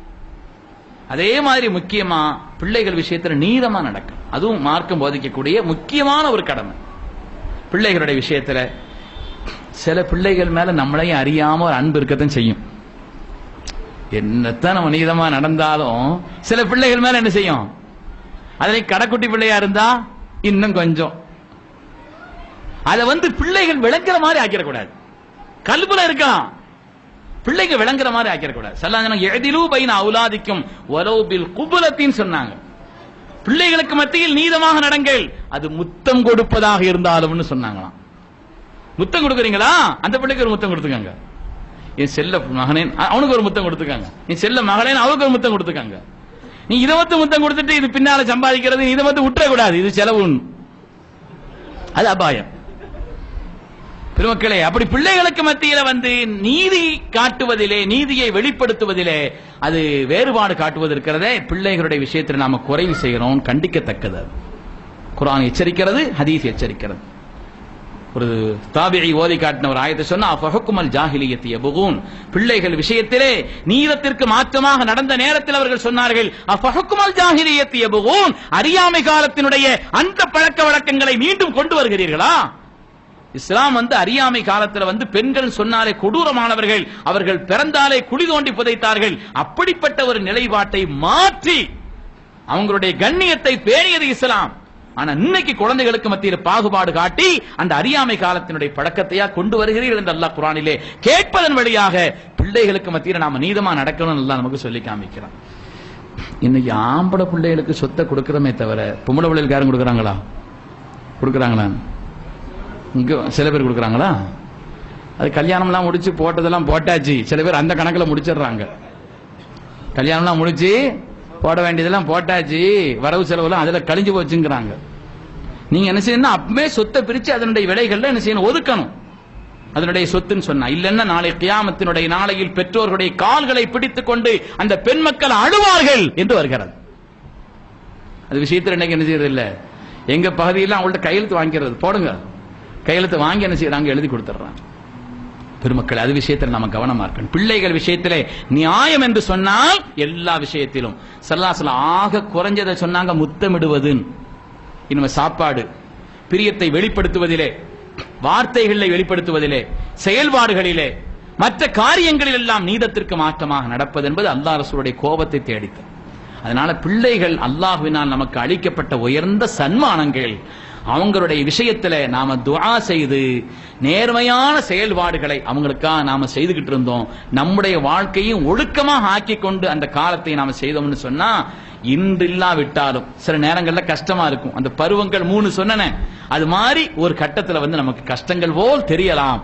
ஆனால் ஒரு காலம் வரும், செழுமையும் உயர்வும் கண்ணியமும் இஸ்ஸத்தும் எல்லா விதமான மேன்மையையும் நிச்சயமாக அல்லாஹ் கொடுப்பான். ஒரு காலத்திலே நாம நன்மையை செய்யறோம்னு சொன்னா அதனுடைய விளைவை அந்த சமூகம் சந்திக்காமல் அல்லாஹ் விடமாட்டான். அதனால் அருமையான பெருமக்களே, என்னுடைய வார்த்தைகளை நான் நிறைவு செய்கிறேன். அல்லாஹ்வுடைய மகத்தான சன்மானங்களை அல்லாஹ் நமக்கு மக்களை தந்திருக்கிறான். அவர்களை பேணுதலான முறையில் நாம் வளர்க்க வேண்டும். அவருடைய எதிர்காலம் சிறப்பதற்காக துஆ செய்யணும். துன்யாவிலும் அவங்களுடைய எதிர்காலம் சிறக்கிறதுக்காக நாம துஆ செய்யணும். ஆகிரத்தில் நமக்கெல்லாம் அவர்கள் சிபாரிசு செய்து சொர்க்கத்திற்கு நம்மை இழுத்து செல்வார்களே. சில பிள்ளைங்க சிறு பிள்ளைகள்ல இறந்துட்டா சொர்க்கத்தினுடைய வாசல்கள் அவங்க நின்று எங்க பெற்றோர்கள் வராம நாங்க சொர்க்கத்துக்கு போக மாட்டோம்னு சொல்லுவாங்களாம்.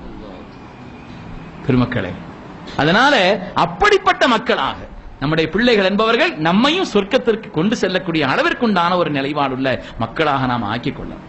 இப்படிப்பட்ட கூட்டங்கள் எல்லாம் அதற்கு காரணமாக பயன்பட வேண்டும் பெருமக்கள். அப்படிப்பட்ட ஒரு எண்ணத்துல தான் உஸ்தாத் அவர்கள் மற்றுள்ள நிர்வாக பெருமக்கள் எல்லாரும் சேர்ந்து பிள்ளைகள்ங்கிற தலைப்பு சம்பந்தமா சில விஷயங்களை பரிமாற சொல்லி இருக்கிறார்கள். இவ்வளவு நாள் நம்முடைய வாழ்க்கையில சில காரியங்கள்ல கவனம் இல்லாமல் இருந்தோம் என்று சொன்னால் நம்முடைய பிள்ளைகள் விஷயத்தில் நாம் துஆ செய்பவர்களாக, நம்முடைய வாழ்க்கையை ஒழுக்கமாக ஆக்கிக் கொள்பவர்களாக, ஹலாலான சம்பாத்தியம் உள்ளவர்களாக, உயர்ந்த குண நலன்கள் உள்ளவர்களாக நாம் இருந்தோம் என்று சொன்னால் அல்லாஹ் நம்முடைய எதிர்காலத்தையும் ஹைராக்குவான், நம்முடைய சந்ததிகளையும் ஹைராக்குவான் என்பதில் சந்தேகம் இல்லை. அல்லாஹு தஆலா எதை சொன்னோமோ கேட்டோமோ அதன்படி அமல் செய்வதற்கு எனக்கும் உங்களுக்கும் நசீபை தந்தருள்வானாக. நம் எதிர்காலத்தை எல்லா வகையிலும் அல்லாஹ் பாக்கியமானதாக ஆக்கி அருள்வானாக. அல்லாஹ்வினால் நமக்கு தரப்பட்ட சன்மானங்களான நம்முடைய மக்களை அல்லாஹ் அவர்களுக்கு எல்லா வகையிலும், கல்வியிலும், அறிவிலும், ஒழுக்கத்திலும் எல்லா வகையிலும் அல்லாஹ் அவர்களை மேம்படுத்தி அருள்வானாக. இந்த உலகத்திலும் நமக்கு பயன்பாடுள்ள மக்களாக அல்லாஹ் அவர்களை ஆக்கி அருள்வானாக. நாளை ஆகிரத்திலும் உயர்ந்த பொக்கிஷங்களாக, செல்வங்களாக அல்லாஹ் அவர்களை நமக்கு ஆக்கி தந்தருள்வானாக. யாரெல்லாம் மனமுடித்ததற்கு பின்னால் இன்னும் மக்கள் பாக்கியம் இல்லாமல் இருக்கிறார்களோ அல்லாஹு தஆலா அவர்களுக்கு கண்களையும் கல்வையும் குளிரச் செய்யக்கூடிய விதத்திலே சாலிஹான மக்களை அல்லாஹ் தந்தருள்வானாக. சாலிஹான மக்களை அல்லாஹ் தந்தருள்வானாக. சாலிஹான பாக்கியமான சந்ததிகளை அல்லாஹ் தந்தருள்வானாக. வாழ்வில் எல்லா விதமான சோதனைகளை விட்டும், ஆபத்துகளை விட்டும், நோய் நொடிகளை விட்டும், வறுமையை விட்டும், கஷ்டங்களை விட்டும், கடன்களை விட்டும், மரணங்களை விட்டும், கெட்ட மரணங்களை விட்டும், விபத்துகளை விட்டும் அல்லாஹ் நம்மை பாதுகாத்தருள்வானாக. ஹலாலான ரிஸ்கை அல்லாஹ் விசாலமாக்கி தந்தருள்வானாக. ஹராமான ரிஸ்கை விட்டும் அல்லாஹ் நம்மை பாதுகாத்தருள்வானாக. உயர்ந்த குணங்களை அல்லாஹ் தந்தருள்வானாக. நம்முடைய கல்வை அல்லாஹ் பரிசுத்தப்படுத்தி அருள்வானாக. பாவங்கள் அனைத்திலிருந்தும் அல்லாஹ் நம்முடைய கல்வை பரிசுத்தப்படுத்துவானாக. இறையச்சத்தை கொண்டு நம்முடைய கல்வை அல்லாஹ் நிரப்பமாக்குவானாக. ரப்பினுடைய முஹப்பத்தை கொண்டு அல்லாஹ் நம்முடைய கல்வை நிரப்பமாக்குவானாக. கண்மணி நாயகம் ஸல்லல்லாஹு அலைஹி வஸல்லம் அன்பை கொண்டு அல்லாஹ் நம்முடைய கல்வை நிரப்பமாக்குவானாக. நல்ல அமல்களை செய்வதிலே, குர்ஆன் ஓதுவதிலே, திக்ரை செய்வதிலே, இபாதத்துகளை செய்வதிலே அல்லாஹ் நமக்கு இன்பத்தை தந்தருள்வானாக. எல்லா விதமான பாவமான சொற்கள் செயல்கள் அனைத்தின் மீதும் அல்லாஹ் நமக்கு வெறுப்பை தந்து அதை விட்டு விலகி வாழும் பாக்கியத்தை தந்தருள்வானாக. நாளை கியாமத்தினுடைய நாளையில் தங்களுடைய சந்ததிகளோடு சேர்ந்து சொர்க்கத்திற்கு செல்வார்கள் என்ற ஒரு கூட்டத்தை பற்றி அல்லாஹ்வுடைய ரசூல் சொன்னார்களே, அந்த உத்தமமான கூட்டத்தில் அல்லாஹ் நம்மையும் நம் சந்ததிகளையும் ஆக்கி அருள்வானாக. ஆமீன் ஆமீன் யா ரப்பல் ஆலமீன். வ ஆகிரு தஅவானா அல்ஹம்துலில்லாஹி ரப்பில் ஆலமீன். அஸ்ஸலாமு அலைக்கும்.